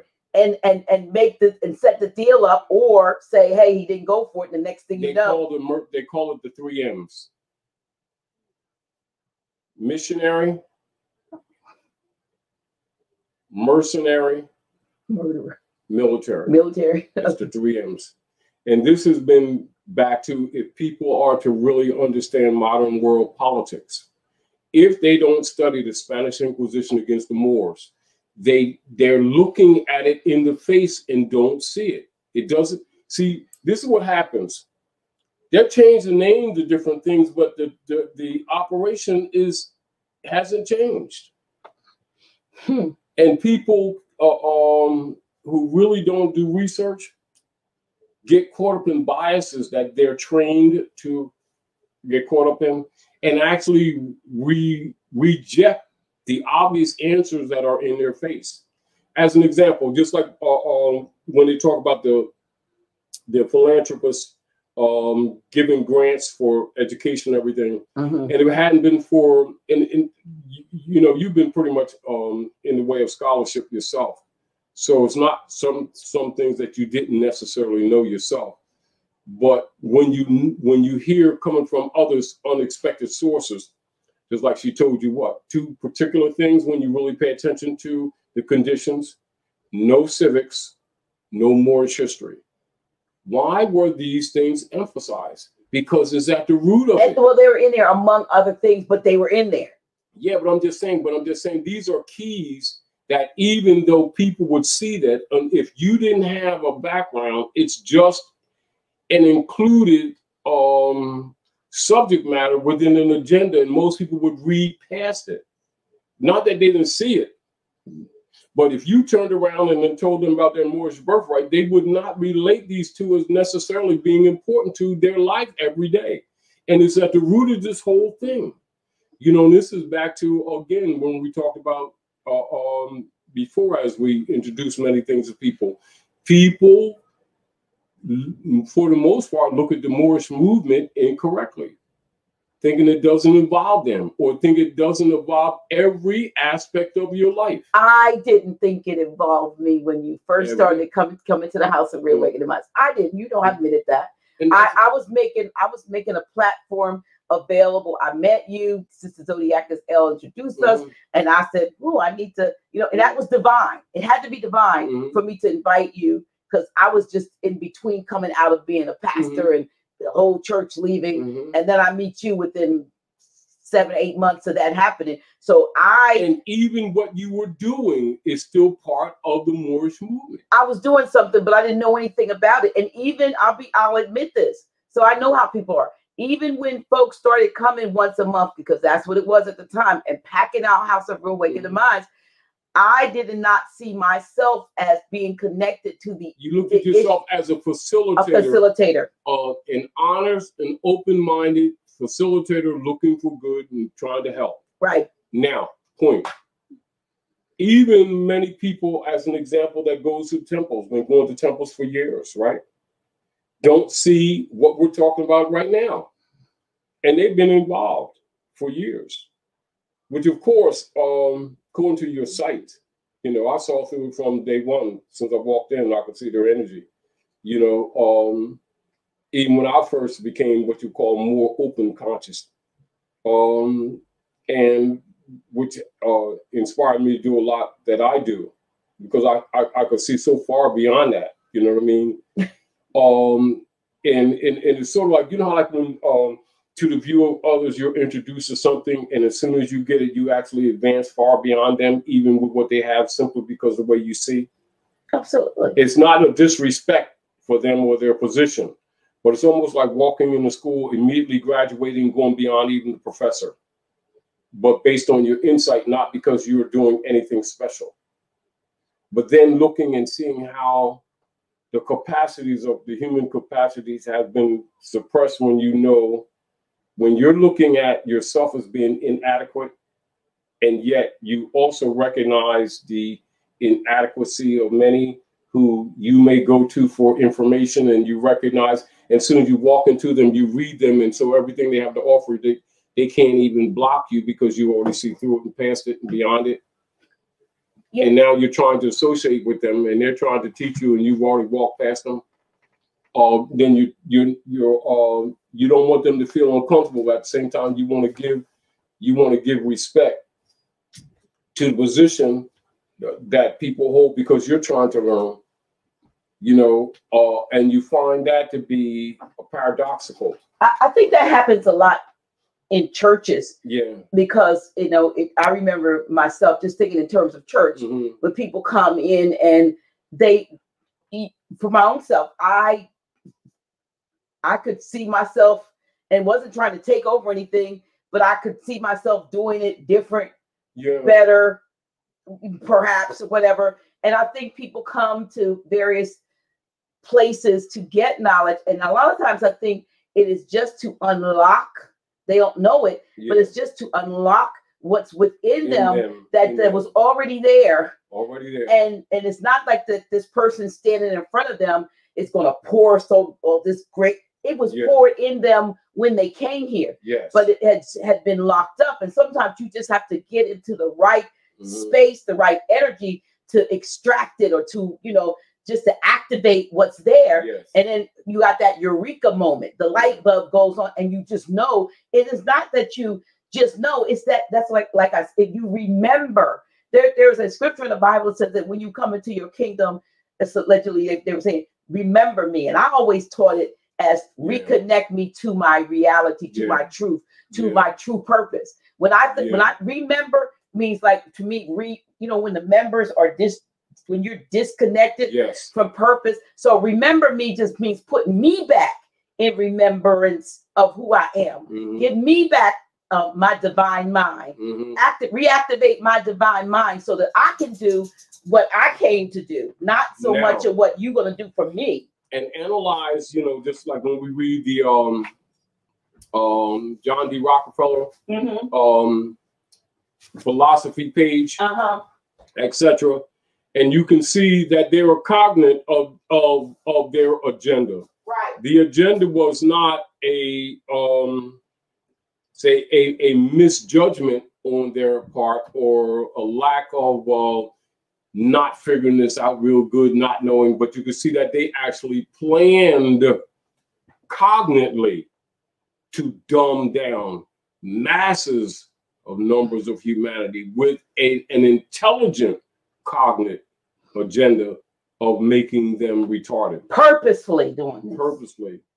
And so, and then we have the dynamics now of, how do you say, trying to get people to think for themselves, to start governing themselves. And they're still in that grooming, looking for the leader guy to guide them out type thing, or to give them this evolutionary learning, because they've been so far outside of their natural selves, or even a knowledge of divine law. And they were told divine law was belief systems and worshiping, etc., which they're not aware that's part of that very paradigm of that same priesthood, because they thought that the priesthood and the corporate state education system were separate energies or separate agendas. Now the deal of it is, in relationship to nature and divine law, the problem that they're having from a governance point of view is that, in spite of the institutionalization of these agencies, whereas the paradigms and the support paradigms that they have used and that have been solidly in place for generations to support, to facilitate, to manage, to administer these agencies that were in fact designed for human retardation and creating human sickness, and then profiting off it, and then having a paradigm of genocide to control the population so you wouldn't have rebellion against the rulership. Now, what is the dynamics that they're dealing with, and it's also reflected in this executive order, when you look at it metaphysically, is that The Aquarian energy disallows that. So their politics, no matter what their politics are, can't save it. The dynamics that they're dealing with is the people being used to them throwing the different support agencies, sort of like a call and response type thing. And the people in general still have not grasped the reality that currency is not money. And then they're trying to promote currencies. Credit is not money. They're trying to promote credit because they're trying to maintain power. It's dead. And the support paradigms are dead. And it's sort of like the Bush family was saying, if the people really knew what we did, they'd hang us. You know what I mean? And that's absolutely true. This is what they're dealing with now. Now, because the people themselves out of ignorance have been supporting their own enslavement. Sure. Even in the name of their, so here you have a dynamics where people's degrees on walls and stuff that they go into debt for are actually useless to them. It hasn't dawned on them that that the paradigm is dead on so many levels. And they're looking to go back. It's sort of, it was like, remember we said, I think a month or so ago, I think when we did our last class, and I just threw something out there for people to look at. I said, take this in consideration, even though I'm not going into this as a subject matter. The people have been asking to get off the plantation. And now they've been thrown off the plantation, off their jobs, and they're looking to go back on the plantation. I won't go to all the analysis of it, but take that in consideration as we're speaking. It's time to do something different. It's not just that. So what do you do when the paradigms of their education have not supported any Aquarian thinking? It's not that these things haven't been mentioned. Do you understand? Right.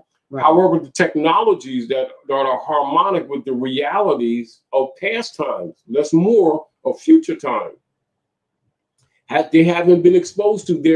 Their education is based around agency of human suppression. And what the priesthood has done is that they tied their life cycles to it, meaning that this is what they've done. As an example, like say, for instance, you meet the love of your life as an example, right? Mm-hmm. And it never dawns on you that the agreements that you're groomed from childhood to make or to seek to do when you grow up. You grow up and as a little girl, you're thinking, you're seeing people around you going through these weddings and all this beautiful stuff, and you look and you groom your life to that. And you look for the love of your life, and you never dawns on you that the priesthood, created this certificate system of sales of humans to humans, and it never dawns on you that even when you go through that system under them, that is actually a spell cast from the door, and 90% of it will never work. Because it's actually a spell cast. It is designed for human trafficking. It's not designed for love and harmony in your relationship with the divine creator in the heavens and all the stuff. The oath and everything. And it never dawns on you that a certificate even on the eggs in your womb. How devious this thing is from day one. All of the support systems around it, projected of love and monogamy and harmonics. And then people wonder why 90% of that, really 99% of it never works. Not in the intent, but in fact, it never works. Mm-hmm. And people end up blaming each other in the real deal, and they don't even know they've been manipulated from the beginning by a dark priesthood that's been using both God and economics and the Jesuses and Muhammad's, etc., for human trafficking purposes and actually dark side psychic energy attacks for profit. And look how many lives and mental problems and betrayals people have experienced in these platforms that they have given in their mind a divine origin because they were told that. And it's not that these things aren't divine in their nature, but the people never suspected that the priesthood have taken all these things and contaminated them deliberately for human trafficking. And so when you look at all of the support systems around these things that we've taken as norm, without a knowledge that the priesthood had actually contaminated the whole world, because we usually attach to these things love, God, Jesus, commitment, loyalty, honor, and it always ends up being the opposite and costly. And it never dawns on the people that the people who they've been calling government was doing this to them. So many people in their everyday relationships end up being angry at each other, not knowing that they were puppets. That's a hard thing for a lot of people to handle. It really is. It really is. You know, I was having a conversation today with someone, and I was looking at a video. Actually, this part came out of a video that they sent me, and it was about something that someone had discovered that was natural, that pretty much took care of almost anything that you can think of that they tell you can't get over. I'm just dancing around without mentioning. And this particular person that I spoke to had been given a diagnosis or prognosis of 4 months and was told to go to get ready for hospice for him and his family. And this was in March of 2019. I was talking to them today in November of 2020. Yes. What they did, other than what was told to them, is they sought out what the creator, what was natural, very simplistic, very inexpensive, did that, and the whole paradigm and was cured. Now, the people that had this particular product were at one time in the United States. And when they was found what they were doing and that people were getting cured, they ran them out of business and threatened to kill them and all kinds of stuff. So, but the fact of the matter is that anything, and it was a doctor talking too, almost anything that can be done naturally, it cannot be patented. Anything that helps humanity for real, they don't want it. No, it's been that they don't. I agree with you, but let's start saying things a little differently. Anything that actually helped humanity evolve or live better or longer goes under attack from the very people that you thought was your government. The governments as you've known them are trash, are parasitic garbage. Likewise with the priesthood who've been running all of the religious organizations. Now that's the truth. The uncomfortable paradigm that we're dealing with now is humanity trying to handle the collapse of all the agencies around these whole paradigms, both political and religious, not knowing that they have been enemies to humanity. They have not been supportive of humanity. Hence our conversation about the things that must happen. Nature's law, must occur in order for it must come down in order for humanity to be liberated. The problem, part of the problem that we have is that humanity has been mentally dependent upon these agencies because they have known nothing else. So therefore they trust nothing else because it's been done to them from childhood. Yeah. So it's not that they lack divine intelligence. They do have it. Their reference points are dead. Their education is toxic. And then they have this as a reference point to try to solve problems, which is why the people keep going in circles. This is again why, when you look at the dynamics, considering the priesthood and their operations, force de jour, because they're dealing with the dynamics of Aquarian energy coming in, which does not recognize personal station. So they don't have the patient options that they had in the Piscean age if they could keep messing around, because what happens, things collapse. Society will collapse. However, they have not done what they were supposed to do generations ago, even since the 1960s. Remember when we talked about the Commission on Decolonization? They kept kicking the can down the road. Now what you have is the systems are collapsing and the people have no foundation of operation. They have no foundation sightful transitional agencies.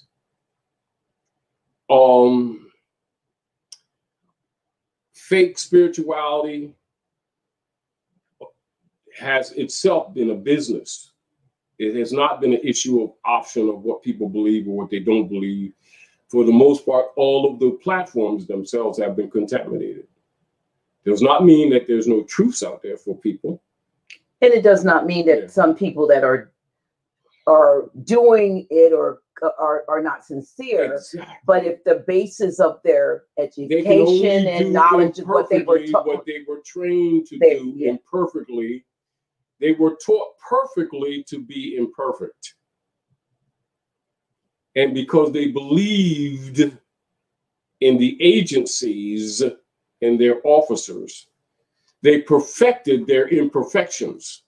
You know, which is, again, pardon me, why beliefs, quote unquote, have such a strong foundational projection of instructions and support systems, books, etc., promoted by many for so many generations, that are sourced by many people who sincerely keep trying to fix things and nothing ever gets fixed.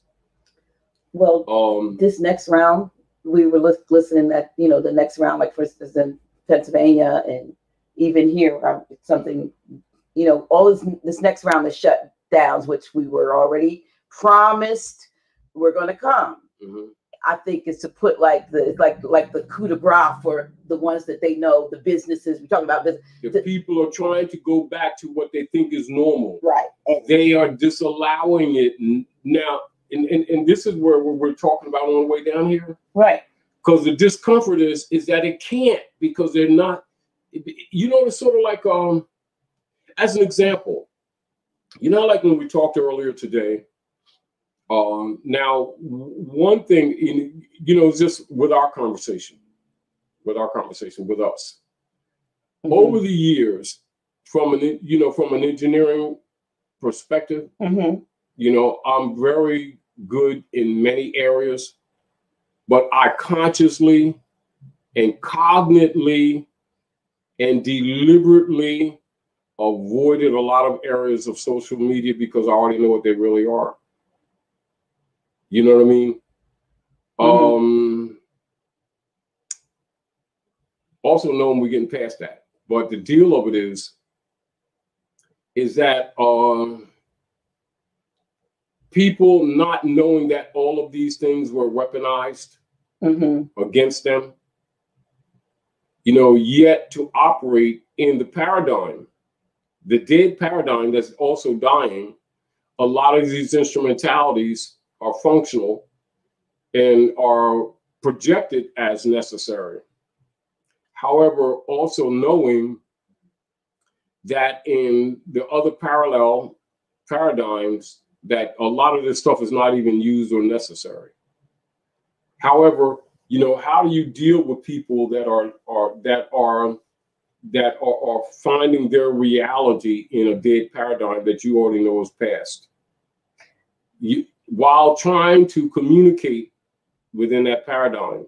So now you have to depend on trying to stimulate people to go within their upper chambers of the mind, to actually deal with the capacities, the human capacities that already exist, and then finding it difficult for them to communicate with you, or for you to really comprehend, or how do you say, find a ground of communication that's functional. And then if you do connect, they lack certain reference points to any other dimensional reality. And so it's almost like, you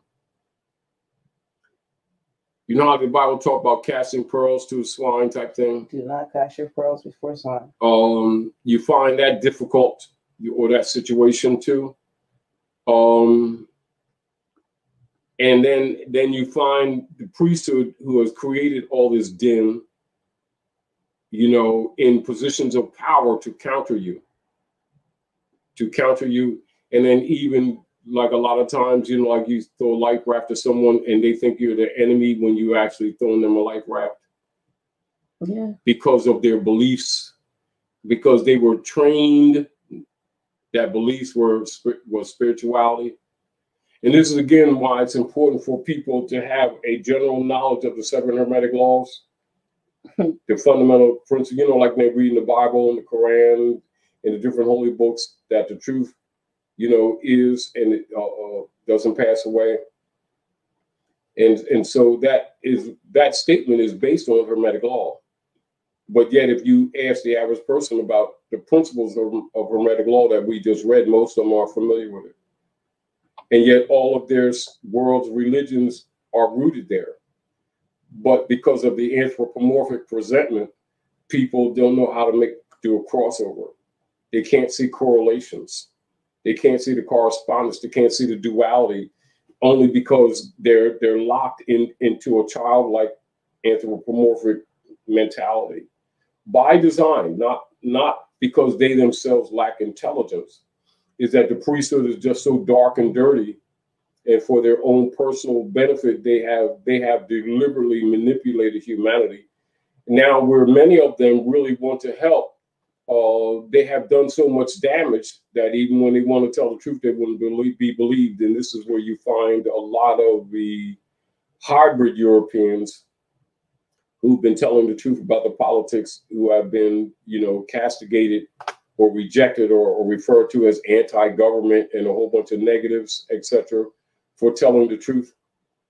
And then you see a lot of people who are in position of authority, you know, attacking anyone who teaches civics or constitutional principle, because it exposes them as part of the problem, and they have an image to the public that, you know, that they want to preserve, and they don't want the public to recognize, particularly when people start getting some insight that a lot of their so-called imams and preachers and rabbis and sheiks and other people in secret were Masons, Eastern Stars, and other things.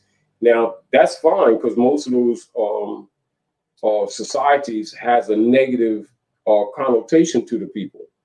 But if the people really knew the knowledge behind those things, they would recognize that these people are devious, and that the information itself is not, in fact, wasn't negative and never was. It was actually the spirituality and the knowledge that was supposed to be given to them that they were cheated out of. And that the reason why they're given a negative connotation to the public is so that the people don't look at them and find out that their so-called leaders and preachers and politicians were actually themselves in character demons, although the knowledge itself is not demonic. And the people would give a connotation of demonism to the knowledge, you know, just like if somebody do this, whoa, it's a devil, whoa, he made a sign, you know, and stuff like that. Or even this, you know, like, which is the goat's head and the crescent moon, the fertility operations of the womb. But yet it's given a negative. You get the whole point like that? And so what has happened, it made people subject to the agencies of limited information designed by the rulers, distinguished from them being harmonic with nature and themselves and evolving. And so again, nature's law and nature's God. Somebody just text a picture, and maybe they may be on the call, but they said to asked us if we would share this with their permission. And it is they got this in the mail, important business notice from the Arkansas Secretary of State. And what it's stating is that the Arkansas Tax Reform Act of 2019 transferred the administration and collection of all franchise taxes in the state of Arkansas from the Arkansas Secretary of State, SOS, to the Department of Finance and Administration, DFA. In agreement with the SOS, the DFA will acquire the Arkansas franchise tax section on January 1st, 2021, with the first tax report due May 1st, 2021 for all corporations as per the act. And then it goes on to say, you know, for information, please visit DFA website. Whatever. I don't know what the implications, but I guess the taxes were handled with the Secretary of State in Delaware, Secretary of State, but they have transferred this apparently as of January 1st, 2021. It's going to their Department of Finance and Administration. Is that? Do you think that has anything to do with? I would look into that, but I wonder if they'll do that here because I would assume just on the surface that there's an effort to correct or go back to the Republic order of things, because all the agencies and support agencies are thoroughly beyond corrupt and are actually so both counterintuitive and counter true. Because remember, all of these secondary operations or corporate operations were designed to, because most of the taxes that the people were in their mind paying were actually tributes to England, and for the most part, not any of the benefit actually going here. Let's give an example. Like for instance, like people, how many of our people by the day, and we're talking about intelligent people, right? Have instrumentality come from the IRS and been paying it for years and never knew that none of the finance, not one penny of it, goes to the benefit of the people here, to schools, to the streets, to any administration of the people, but absolutely goes to the Circle Church and the Chancery and to the Queen of England as tribute. Absolute, every penny. And including being divided amongst the two parties that you've been calling the Democrat and Republican Party of the Whigamores, who have outside investment and accounts offshore outside of the United States, and all the agencies were put in place to support that, which is, again, why all of these people have been working and paying taxes for years and saw no benefit. How could people generate in the reality of math, there's so-called so much finance, and then always be in debt? How's it possible? I don't know. No, because they weren't building wealth, they were building debt. Problem that they have is that the systems have collapsed. And they don't want people to recognize that. This is, again, when you look at the math and get out of the emotions of it. Right? Just basic math. A child, say elementary school, and you hear people talking about stimulus. What makes stimulus practical at all for something that's self-generative? If you're working, if you spent most of your adult life contributing to funds aside from your everyday work and acquiring, because you can only acquire for so many things, you got to get that thing that you actually use. Yeah. How could you possibly always be in debt? And it never dawns on you. And to the point that when this cycle is interrupted, it doesn't even stop, interrupted, that the persons who are claiming to be government have to send you or anyone a stimulus check.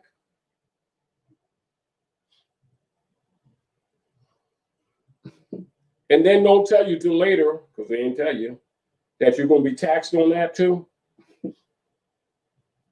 And they'll tell you, you know, we told people earlier, the IRS is a subdivisional agency of the Circle Church and the Chancery that belongs to the International Monetary Fund that's run by the Rothschilds and the Vatican. It has nothing to do with no damn country whatsoever. And as an example, Social Security Administration, with those bonds, and those birth certificate bonds, etc., marriage certificate bonds, it's part of the IMF. And the U.S. Treasury, which was dead. Now, this is back to what we were talking about earlier, America, quote unquote, and the United States, etc. It's part of the IMF. They didn't have the Treasury. Why do you think, why is it that in just this past year, they quote unquote blended the IRS and the Treasury Department for the United States Corporation? I didn't know they did that. Yeah, I'm just telling you. You know, just little things that take place that the average person and that people in general don't pay attention to that affects their everyday life. There's an assumption with the people that the IRS, right, and the Treasury or the finances that they've been getting comes from the U.S. Treasury, right? Yeah. That their Social Security, as they've been taught, comes from the so-called Treasury and the Social Security Administration, right? Right. That's not true. Comes from the IMF. Didn't know that. Do you understand? And this is why, again, you know, when we gave that paper out that you put on the flash drive, and that's only a drop in the bucket of a lot of other stuff that we've been telling people for the last 12, 14, 15 years. And this is back to state of mind. You know, when we say we're talking plural. The agencies that people have been used to as norm for them, that have been in their mind, their life, economic and life support tied to their what? The roof over their head, or the food that goes into your mouth, or i.e. the medicine that goes in your veins and stuff. And people thinking all of these things were put in place for the positive evolution of humanity, and all of it was put in place to cause injury. Yeah. For profit. But we don't know other things. Do you understand? Yes, it's the what they have done to humanity is beyond criminal. Beyond criminal.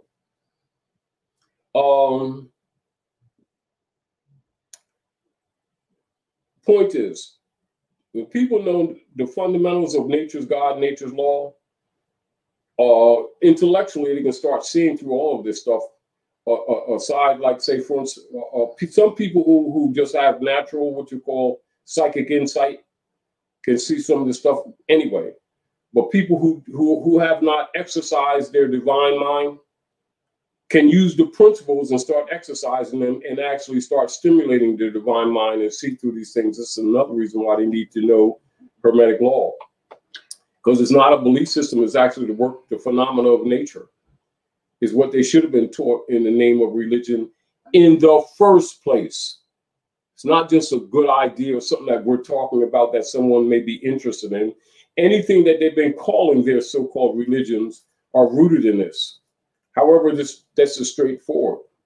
This is actually, and as you can probably comprehend, for people who really know, why people who know these rules are usually in the minds of most people who don't really understand it, why they're atheistic. It's not that they don't believe in higher powers. They know that the masses have been given bullshit royally. But rather than argue with the ignorant, you know, they just hold a position to survive in this paradigm of BS, rather than try to convince the ignorant, if you get the point. However, some who have love for humanity try to impart the spirituality, the ancient Kabbalistic spirituality or the ancient Egyptian knowledge, which is really the foundation of the true spirituality and religion. And this is again why, like you start finding when people who are really scholarly in religious study, if they share that information, many of the people who have been groomed in the name of religion actually don't relate to it. They think that you're anti-religious, not knowing that they've been under mind control. You know, so the paradigm is very interesting. This is the other problem that they're having, and this is a problem lot for humanity at masses, is that these institutions that they've been dependent on, that they're looking for restoration of, have run their course. They're dead. The rulers have nothing in its place, and so they're caught as being both disingenuous and unqualified to guide you. Most of them, if they told the truth, then they would become the enemy, because the people would recognize that they've always been living a different philosophy for their personal lives. This is where, you know, when people start really examining things and discover that the priesthood and the politicians have always said, do as I said, do not as I do, then they'll begin to understand why, as opposed to looking at it as circumstantial, that it was deliberate, and that these people were not honorable at all. From the beginning, they were never honorable. And that all this demonology that they've been promoting to the public was actually they themselves in the platform of their governmental operations in both the religious world and the political realm. Now that's the real truth. And when you're looking at some of these changes that are being made in the political agendas, I relate this to you. Some of them are trying to help fix some of this stuff before they get lynched by the people. Because when the people find out the priesthood and the politicians together cognitively did this to us, you can also understand the difficulty that they're having with Donald Trump. And I'm not, like I said before, and I'll say again, I'm not defending Donald Trump. But I'll tell you this, Donald Trump didn't lose that election. Not that there was an election in the concept that people think there was an election. He was appointed, and he's still appointed. And he must carry out what he was appointed to do, irregardless of what they're telling the masses. But I guess my question early at the very beginning, when you begin to read the executive order, was whether or not, given what we're told is happening, and if in fact Biden does take office, because some of those things that was just released on the 2nd of November. He's talking about 120 days out, and this and that and the other. He's going to be out. He'll be out of office by then. Does that mean that whoever takes office would have to follow those? Put it this way: how can anyone who holds that office, right, operate other than in a Republican platform that's been restored, without obviously exposing themselves and being immediately lynched by others? Now, keep in mind, it's not so much our people, because remember, our people are still semi-asleep and paradoxically twisted right now. However, the middle-class Europeans who have, in the last 10 years or so, watched their middle-class platform being dissolved. Mm-hmm. If you think for 1 minute, not even a half a minute, that the Kyklos operations of Zionists, etc., known as the Democratic Party, mm-hmm. will be able to execute their platforms, their design platforms, and get away with it and breathe, I suggest things will be open in such a way that it'll amaze most people how vicious they will become. Put it this way: most of the cure of the corrupt political platform that's operating at North America, mm-hmm. will be dismantled by hybrid Europeans. Well, we already see that. That's who's out there. No, but I'm just telling you. I'm telling you the politics of it all. Although the true heirs and beneficiaries are Aboriginal people. And this is back to the dynamics of the great and dreadful at the same time. It's a great day and a dreadful day at the same time. Mm-hmm. According to where you are. However, no one will escape it. Doesn't matter what side they're on. You know, where people think they're going to sit back and not, you know, the idea, oh, I'm not into that, I'm not going to be involved. It involves you whether you like it or not. But the other deal of it is what they sought and what they seek for people who are voting, because they need a new stock. Mm-hmm. Their vote counts as well from the point of view that they're sanctioning themselves as stock. But as far as, you know, the idea of their voice being heard to the positive, their votes don't count, never did. Do you understand? Because they're being used, if you get the point. You know how people say vote counts? Yeah, not the way they thought it was, though. They're actually sanctioning for a continuation of the perpetration of the fraud that got us here in the first place. However, it does them no good, because the fact of the matter is that the world, remember I've been telling people for the last 5 or 7 years, the world's no longer buying their treasury bonds, so it doesn't matter if they keep creating these instrumentalities. No one's buying them. So you have a feedback loop. This is, again, as we've told the people, that the credit windows of the world have frozen. And the trade windows of the world have frozen. Donald Trump's assigned to start helping fix this thing, and he can choose to do it or not do it. Doesn't matter. They will fix it, or it collapses altogether. They will not return to quote unquote norms. It wasn't norm then, and it ain't norm now because it's dead. It's sort of like trying to run the algorithms of the operative world today with a rotary phone. No matter how beautiful that phone is, if you're not prepared to actually move ahead, you can stand there and twiddle your fingers and either become fodder, or you can do what? Render unto Caesar what is Caesar's. And I know you want to go back to that Job. It's not there. Get over yourself. You know what I mean? And, you know, the paradigm of, say, even corporations putting funds aside for you and me to fly to Fresno, California every week back and forth, right, on a flight to have meetings with some other corporate head. You know, you better get used to Zoom, and then you better get used to be going beyond that even. But that's for now, if you get the whole point. Yeah.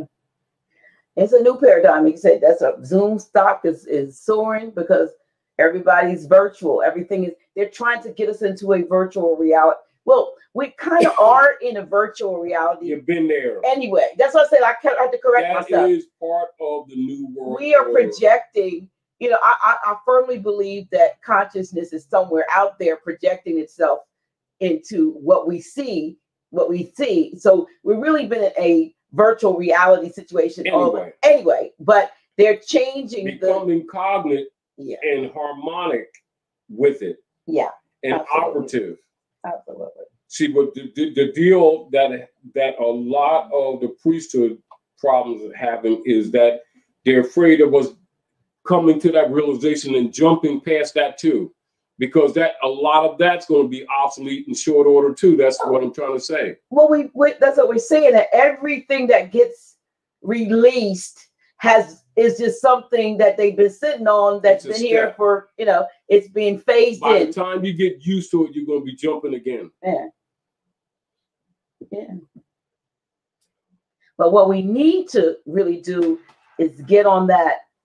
You know, I noticed that people like there's like Dr. Phil Valentine, Billy Carson, and Black Magic 363, and all everybody's starting to talk about remote viewing and all that. Mm-hmm. This is a skill, you know, that somebody can learn, but it's something that we used to do anyway, because we didn't have telephones and teleview prompters and all that stuff. We just had this. Exactly. We just had this. And so remote viewing is just getting people back into the place where you can really see what's going on. That, you know, big brother and sister can watch. You know, and the interesting thing, like you mentioned, Brother Phil, right? When I used to go to his house in New York years ago, like in 95, 94, 95, Phil used to have different metaphysicians come, you know, from around the country, and a lot of celebrities even came through.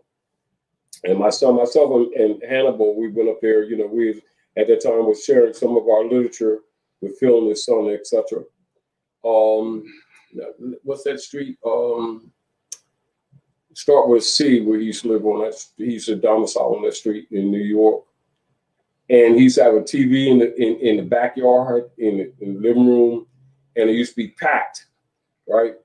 And when you look at Phil's metaphysical and spiritual development, you know, the things that a lot of things that were talked about then is like, that's like grade school cakewalk to him now.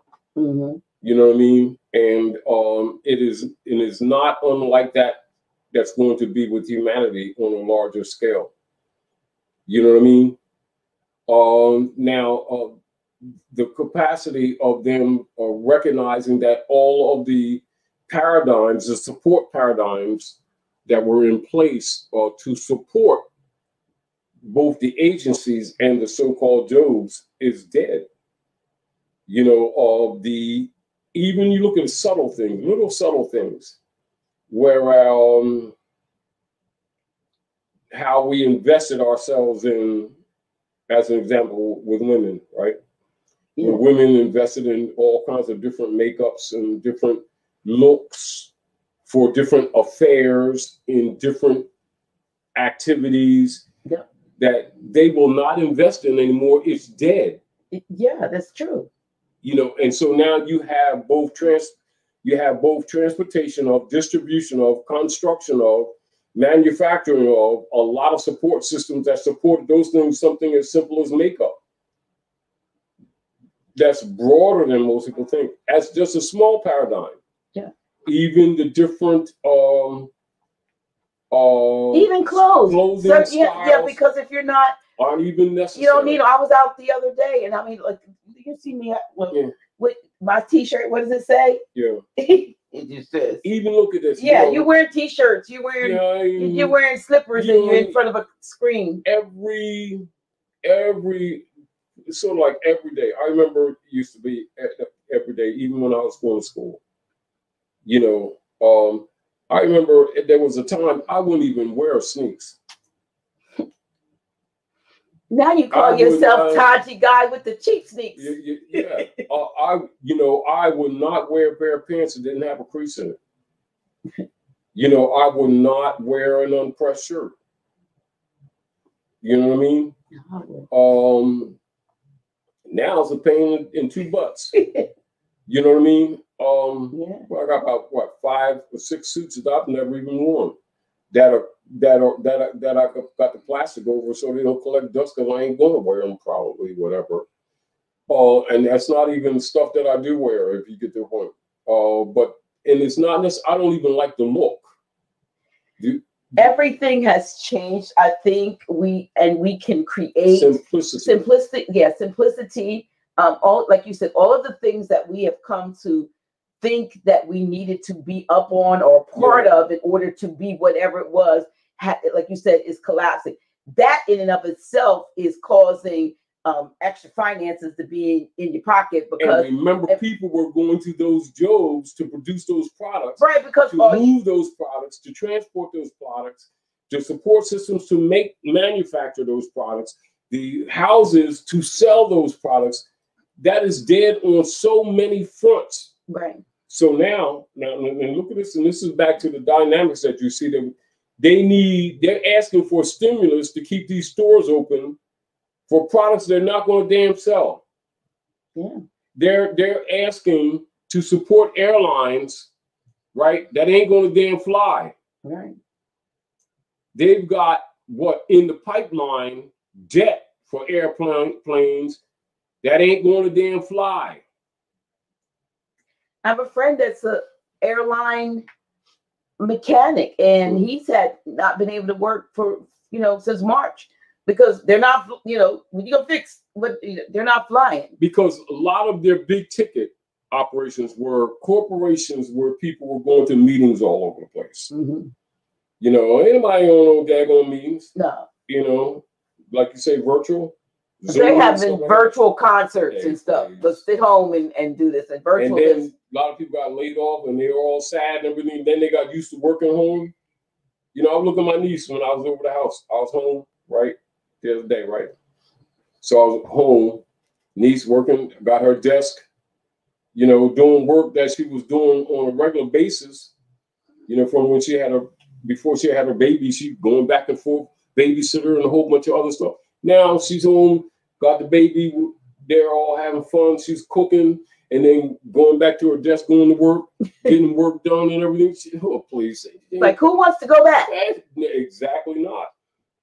And that's why, I've been posting stuff while you were talking. I have all kinds of entrepreneurial streams going on, and I put stuff out there because I want people, and I refuse to be a part of anything that's not going to help somebody. It's not productive. Silver for me was because you kept saying silver, and everything I'm doing energetically has to do with the fact that I want to help people heal themselves, and anything I put out there, I want people to know that it's so that maybe it'll click something and you can sit home and you might be working still for them. Now they got you working at home, but you can do this too. Because you don't have, nobody's going to, get on you. A lot of them businesses are going to go out as people begin to recognize their own capacity. Right.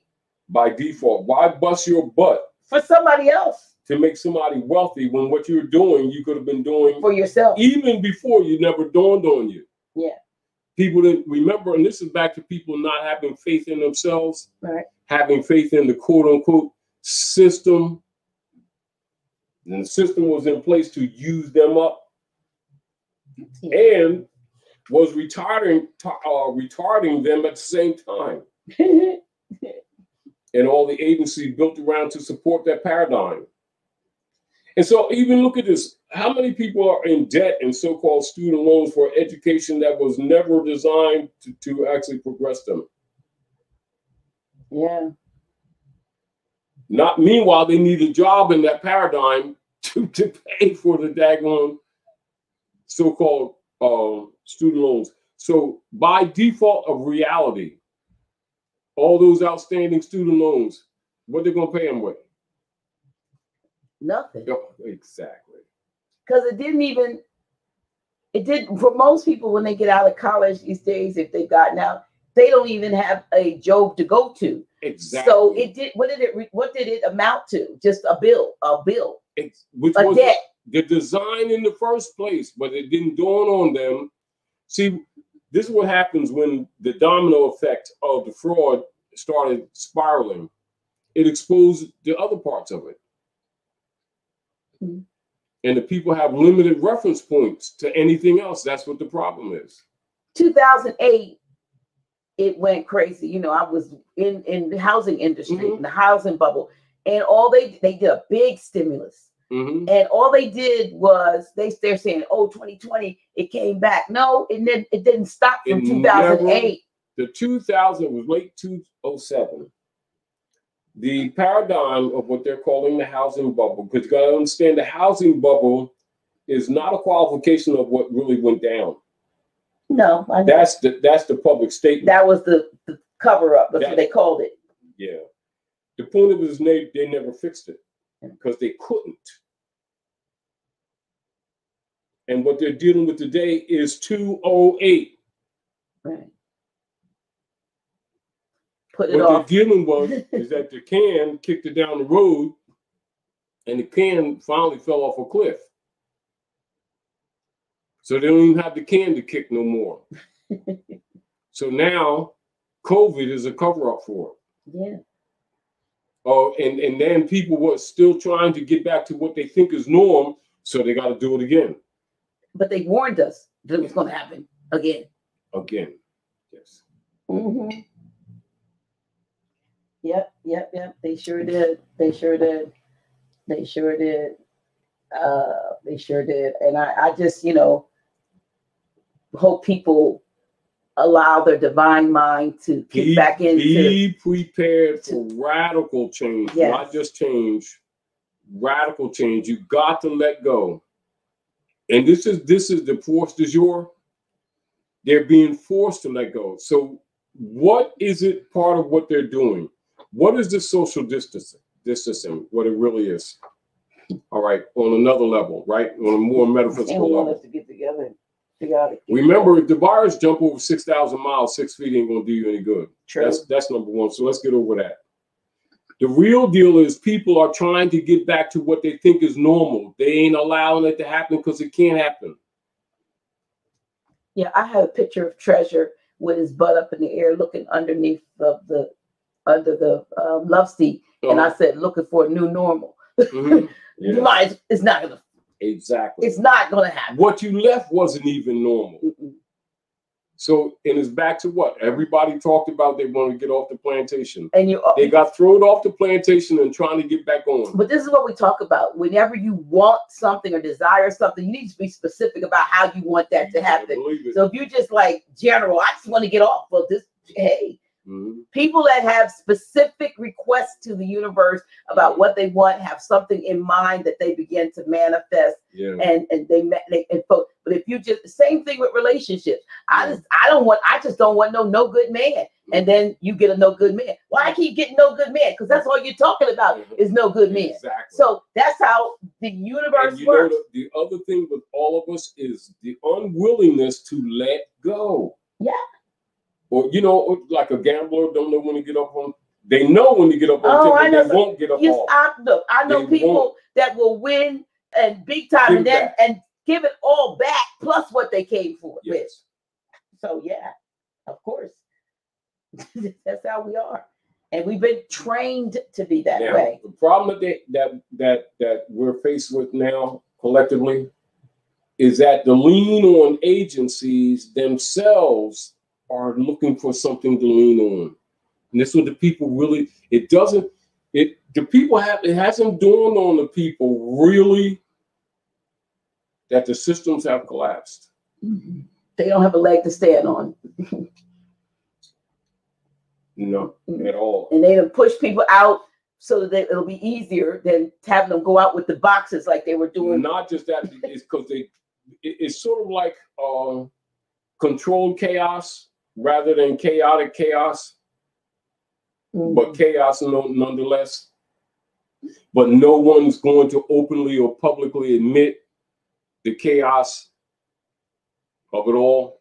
Mm-hmm. That the agencies that people have learned to depend on have collapsed.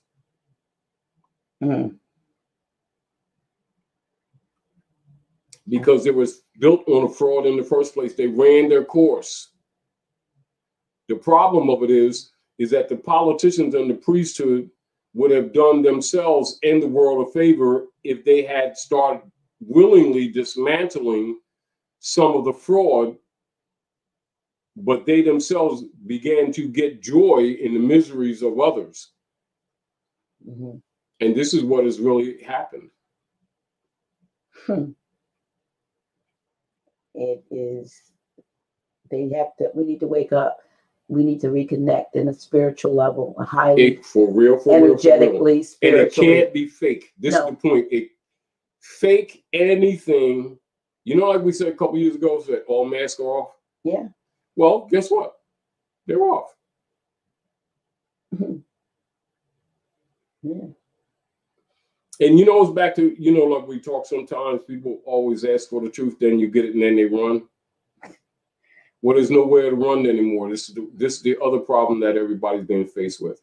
Yeah, and I'm sorry to say, folks, but JB and KH, they're not going to make a hill of beans difference. No. They're not going to make a difference.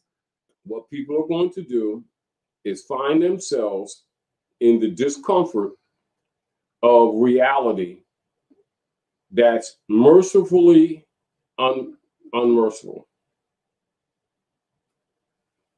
Like we said years ago, matter of fact, I did that lecture right around the corner up on Market Street, as a matter of fact. Evolve or become fodder. Mm-hmm. And the other thing that we talked about over the years that everybody uncomfortably is now put in the position of having to prove their God. Absolutely. And that can be said, that statement can be made confidently, affirmatively, without reservation. And guess what? No one will escape it based on their opinion or their belief. Matters not. You're so right. So thank you all for coming out and sharing with us at the House of Reawakening Minds. Nature's law, nature's God. And support the House of Reawakening Mind, because the House of Reawakening Mind is in place to support you. Again, while the planet's being made, we're being actually prepared and actually functioning in transition.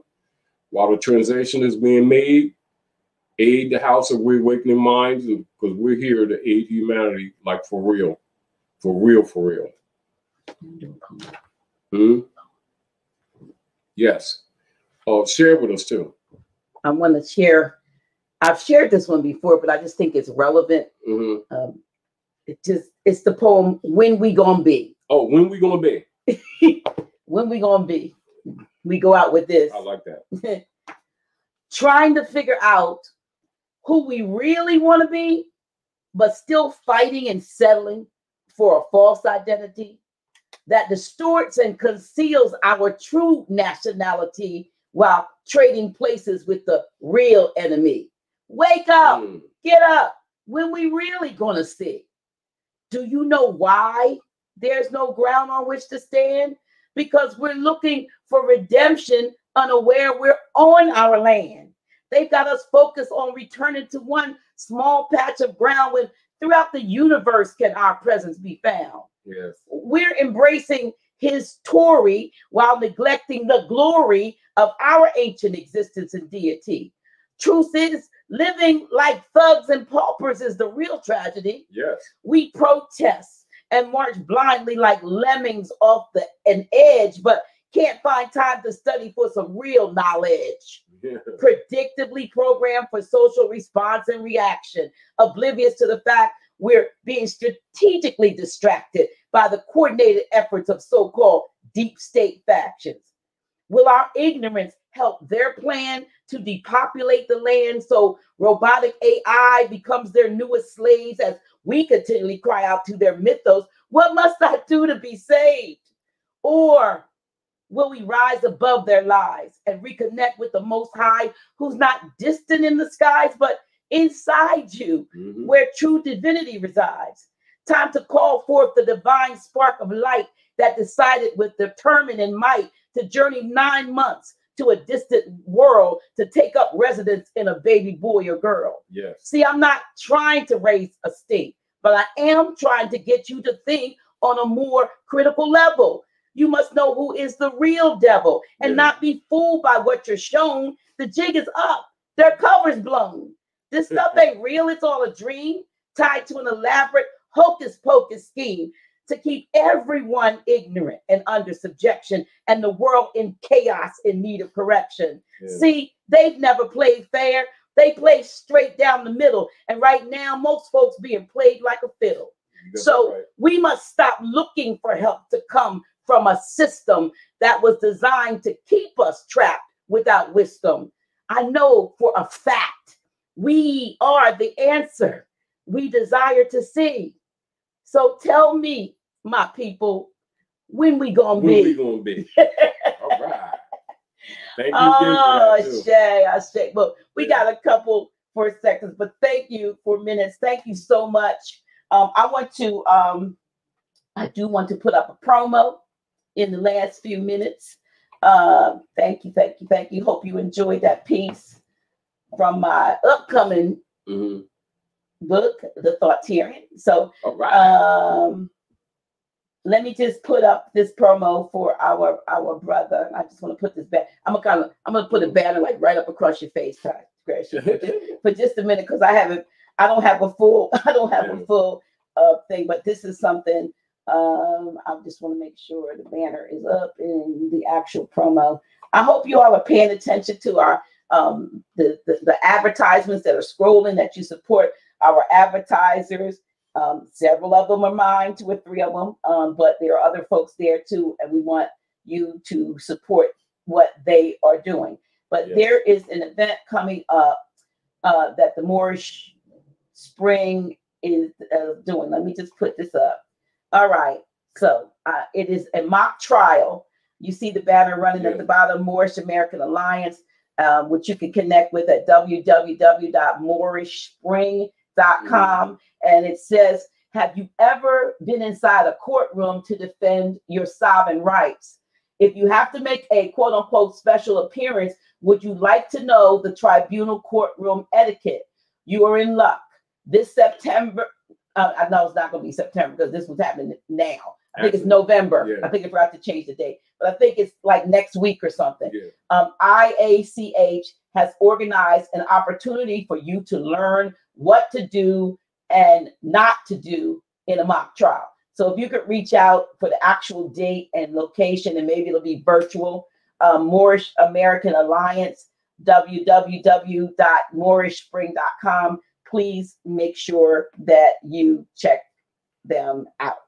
Again, Grand Sheik, we got, actually you have 4 minutes left. If you, I don't know what we want to say. Again, as Grand Sheik said, we appreciate, a few of you have supported while we were online. Yes. A lot of you asked for links for the USB drive. USB drive now, you know, we've updated it. Now it has 752 documents. It's growing. Yes. 752 documents. I'm going to tell you, hopefully, in that you may find 1 or 2 with that a link. If it's 1 or 2 links that won't work because it was attached to something else, please don't beat us up for 1 or 2 links when you have 700 and some more things there. Please, the document that Grand Sheik is talking about is in the folder that says Taj Tarik Bey, I think, study drive. Study. There are 8 folders on there. There's 8 different folders on there. And so on the one that has Grand Sheik's appellation there, it'll be at the very top. It says public notice, I think. Public notice PDF. That's the latest addition to his particular folder. There's been some updates to the House of Real Awakening Minds folder. There's a document with a folder that Sister Latrice Parson Bay gave some information to, and then a brother Yerad L. They have been added to the mix. So order your flash drive by, some of you have been texting throughout this particular episode. I'm sending you back information. You probably, if you've already sent me a text, I've already sent you something back. Please support House of Reawakening Minds, even though we're not physically in having our in-person classes. They just tightened the rules even more. So we'll be doing what we're doing. They're trying to shut humanity down. Right. But we still need your support, because we still pay a lot of things for the building that we're not using like that. So we appreciate your support. And of course, we want and we need to support our Grand Sheik, We have to support him. You know, it's time out for talking to 1,000, 2,000, 1,200, 1,100 people, and we get 200 notes in. We you know, if everybody sent one note, we would be fine. But we appreciate those of you who have supported us. Please just make sure that you like and that you share, and you know, you just, if you're not subscribed, please subscribe to our channel. It helps. We're not trying to get, I'm not trying to do it for monetization. I'm trying to get it so that people know that it's there. So again, we thank you. We thank you from the bottom of our hearts, and we'll look and see if there's any final comments that anybody, but thank you. Getting that flash. Okay. Yeah. Hope you, their cover's blown. Thank you so much. All right. Well, we're not going to belay. You're still on camera, so I know you look. I know you're tired. Piece of read on. I'll get some more tea. Wait a minute. Let me take you on the peanut butter sandwich.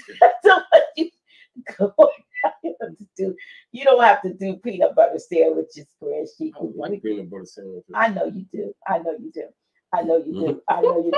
But thank you so much. Listen, y'all, we just being us. Thank you so much. Until next time. Peace and love.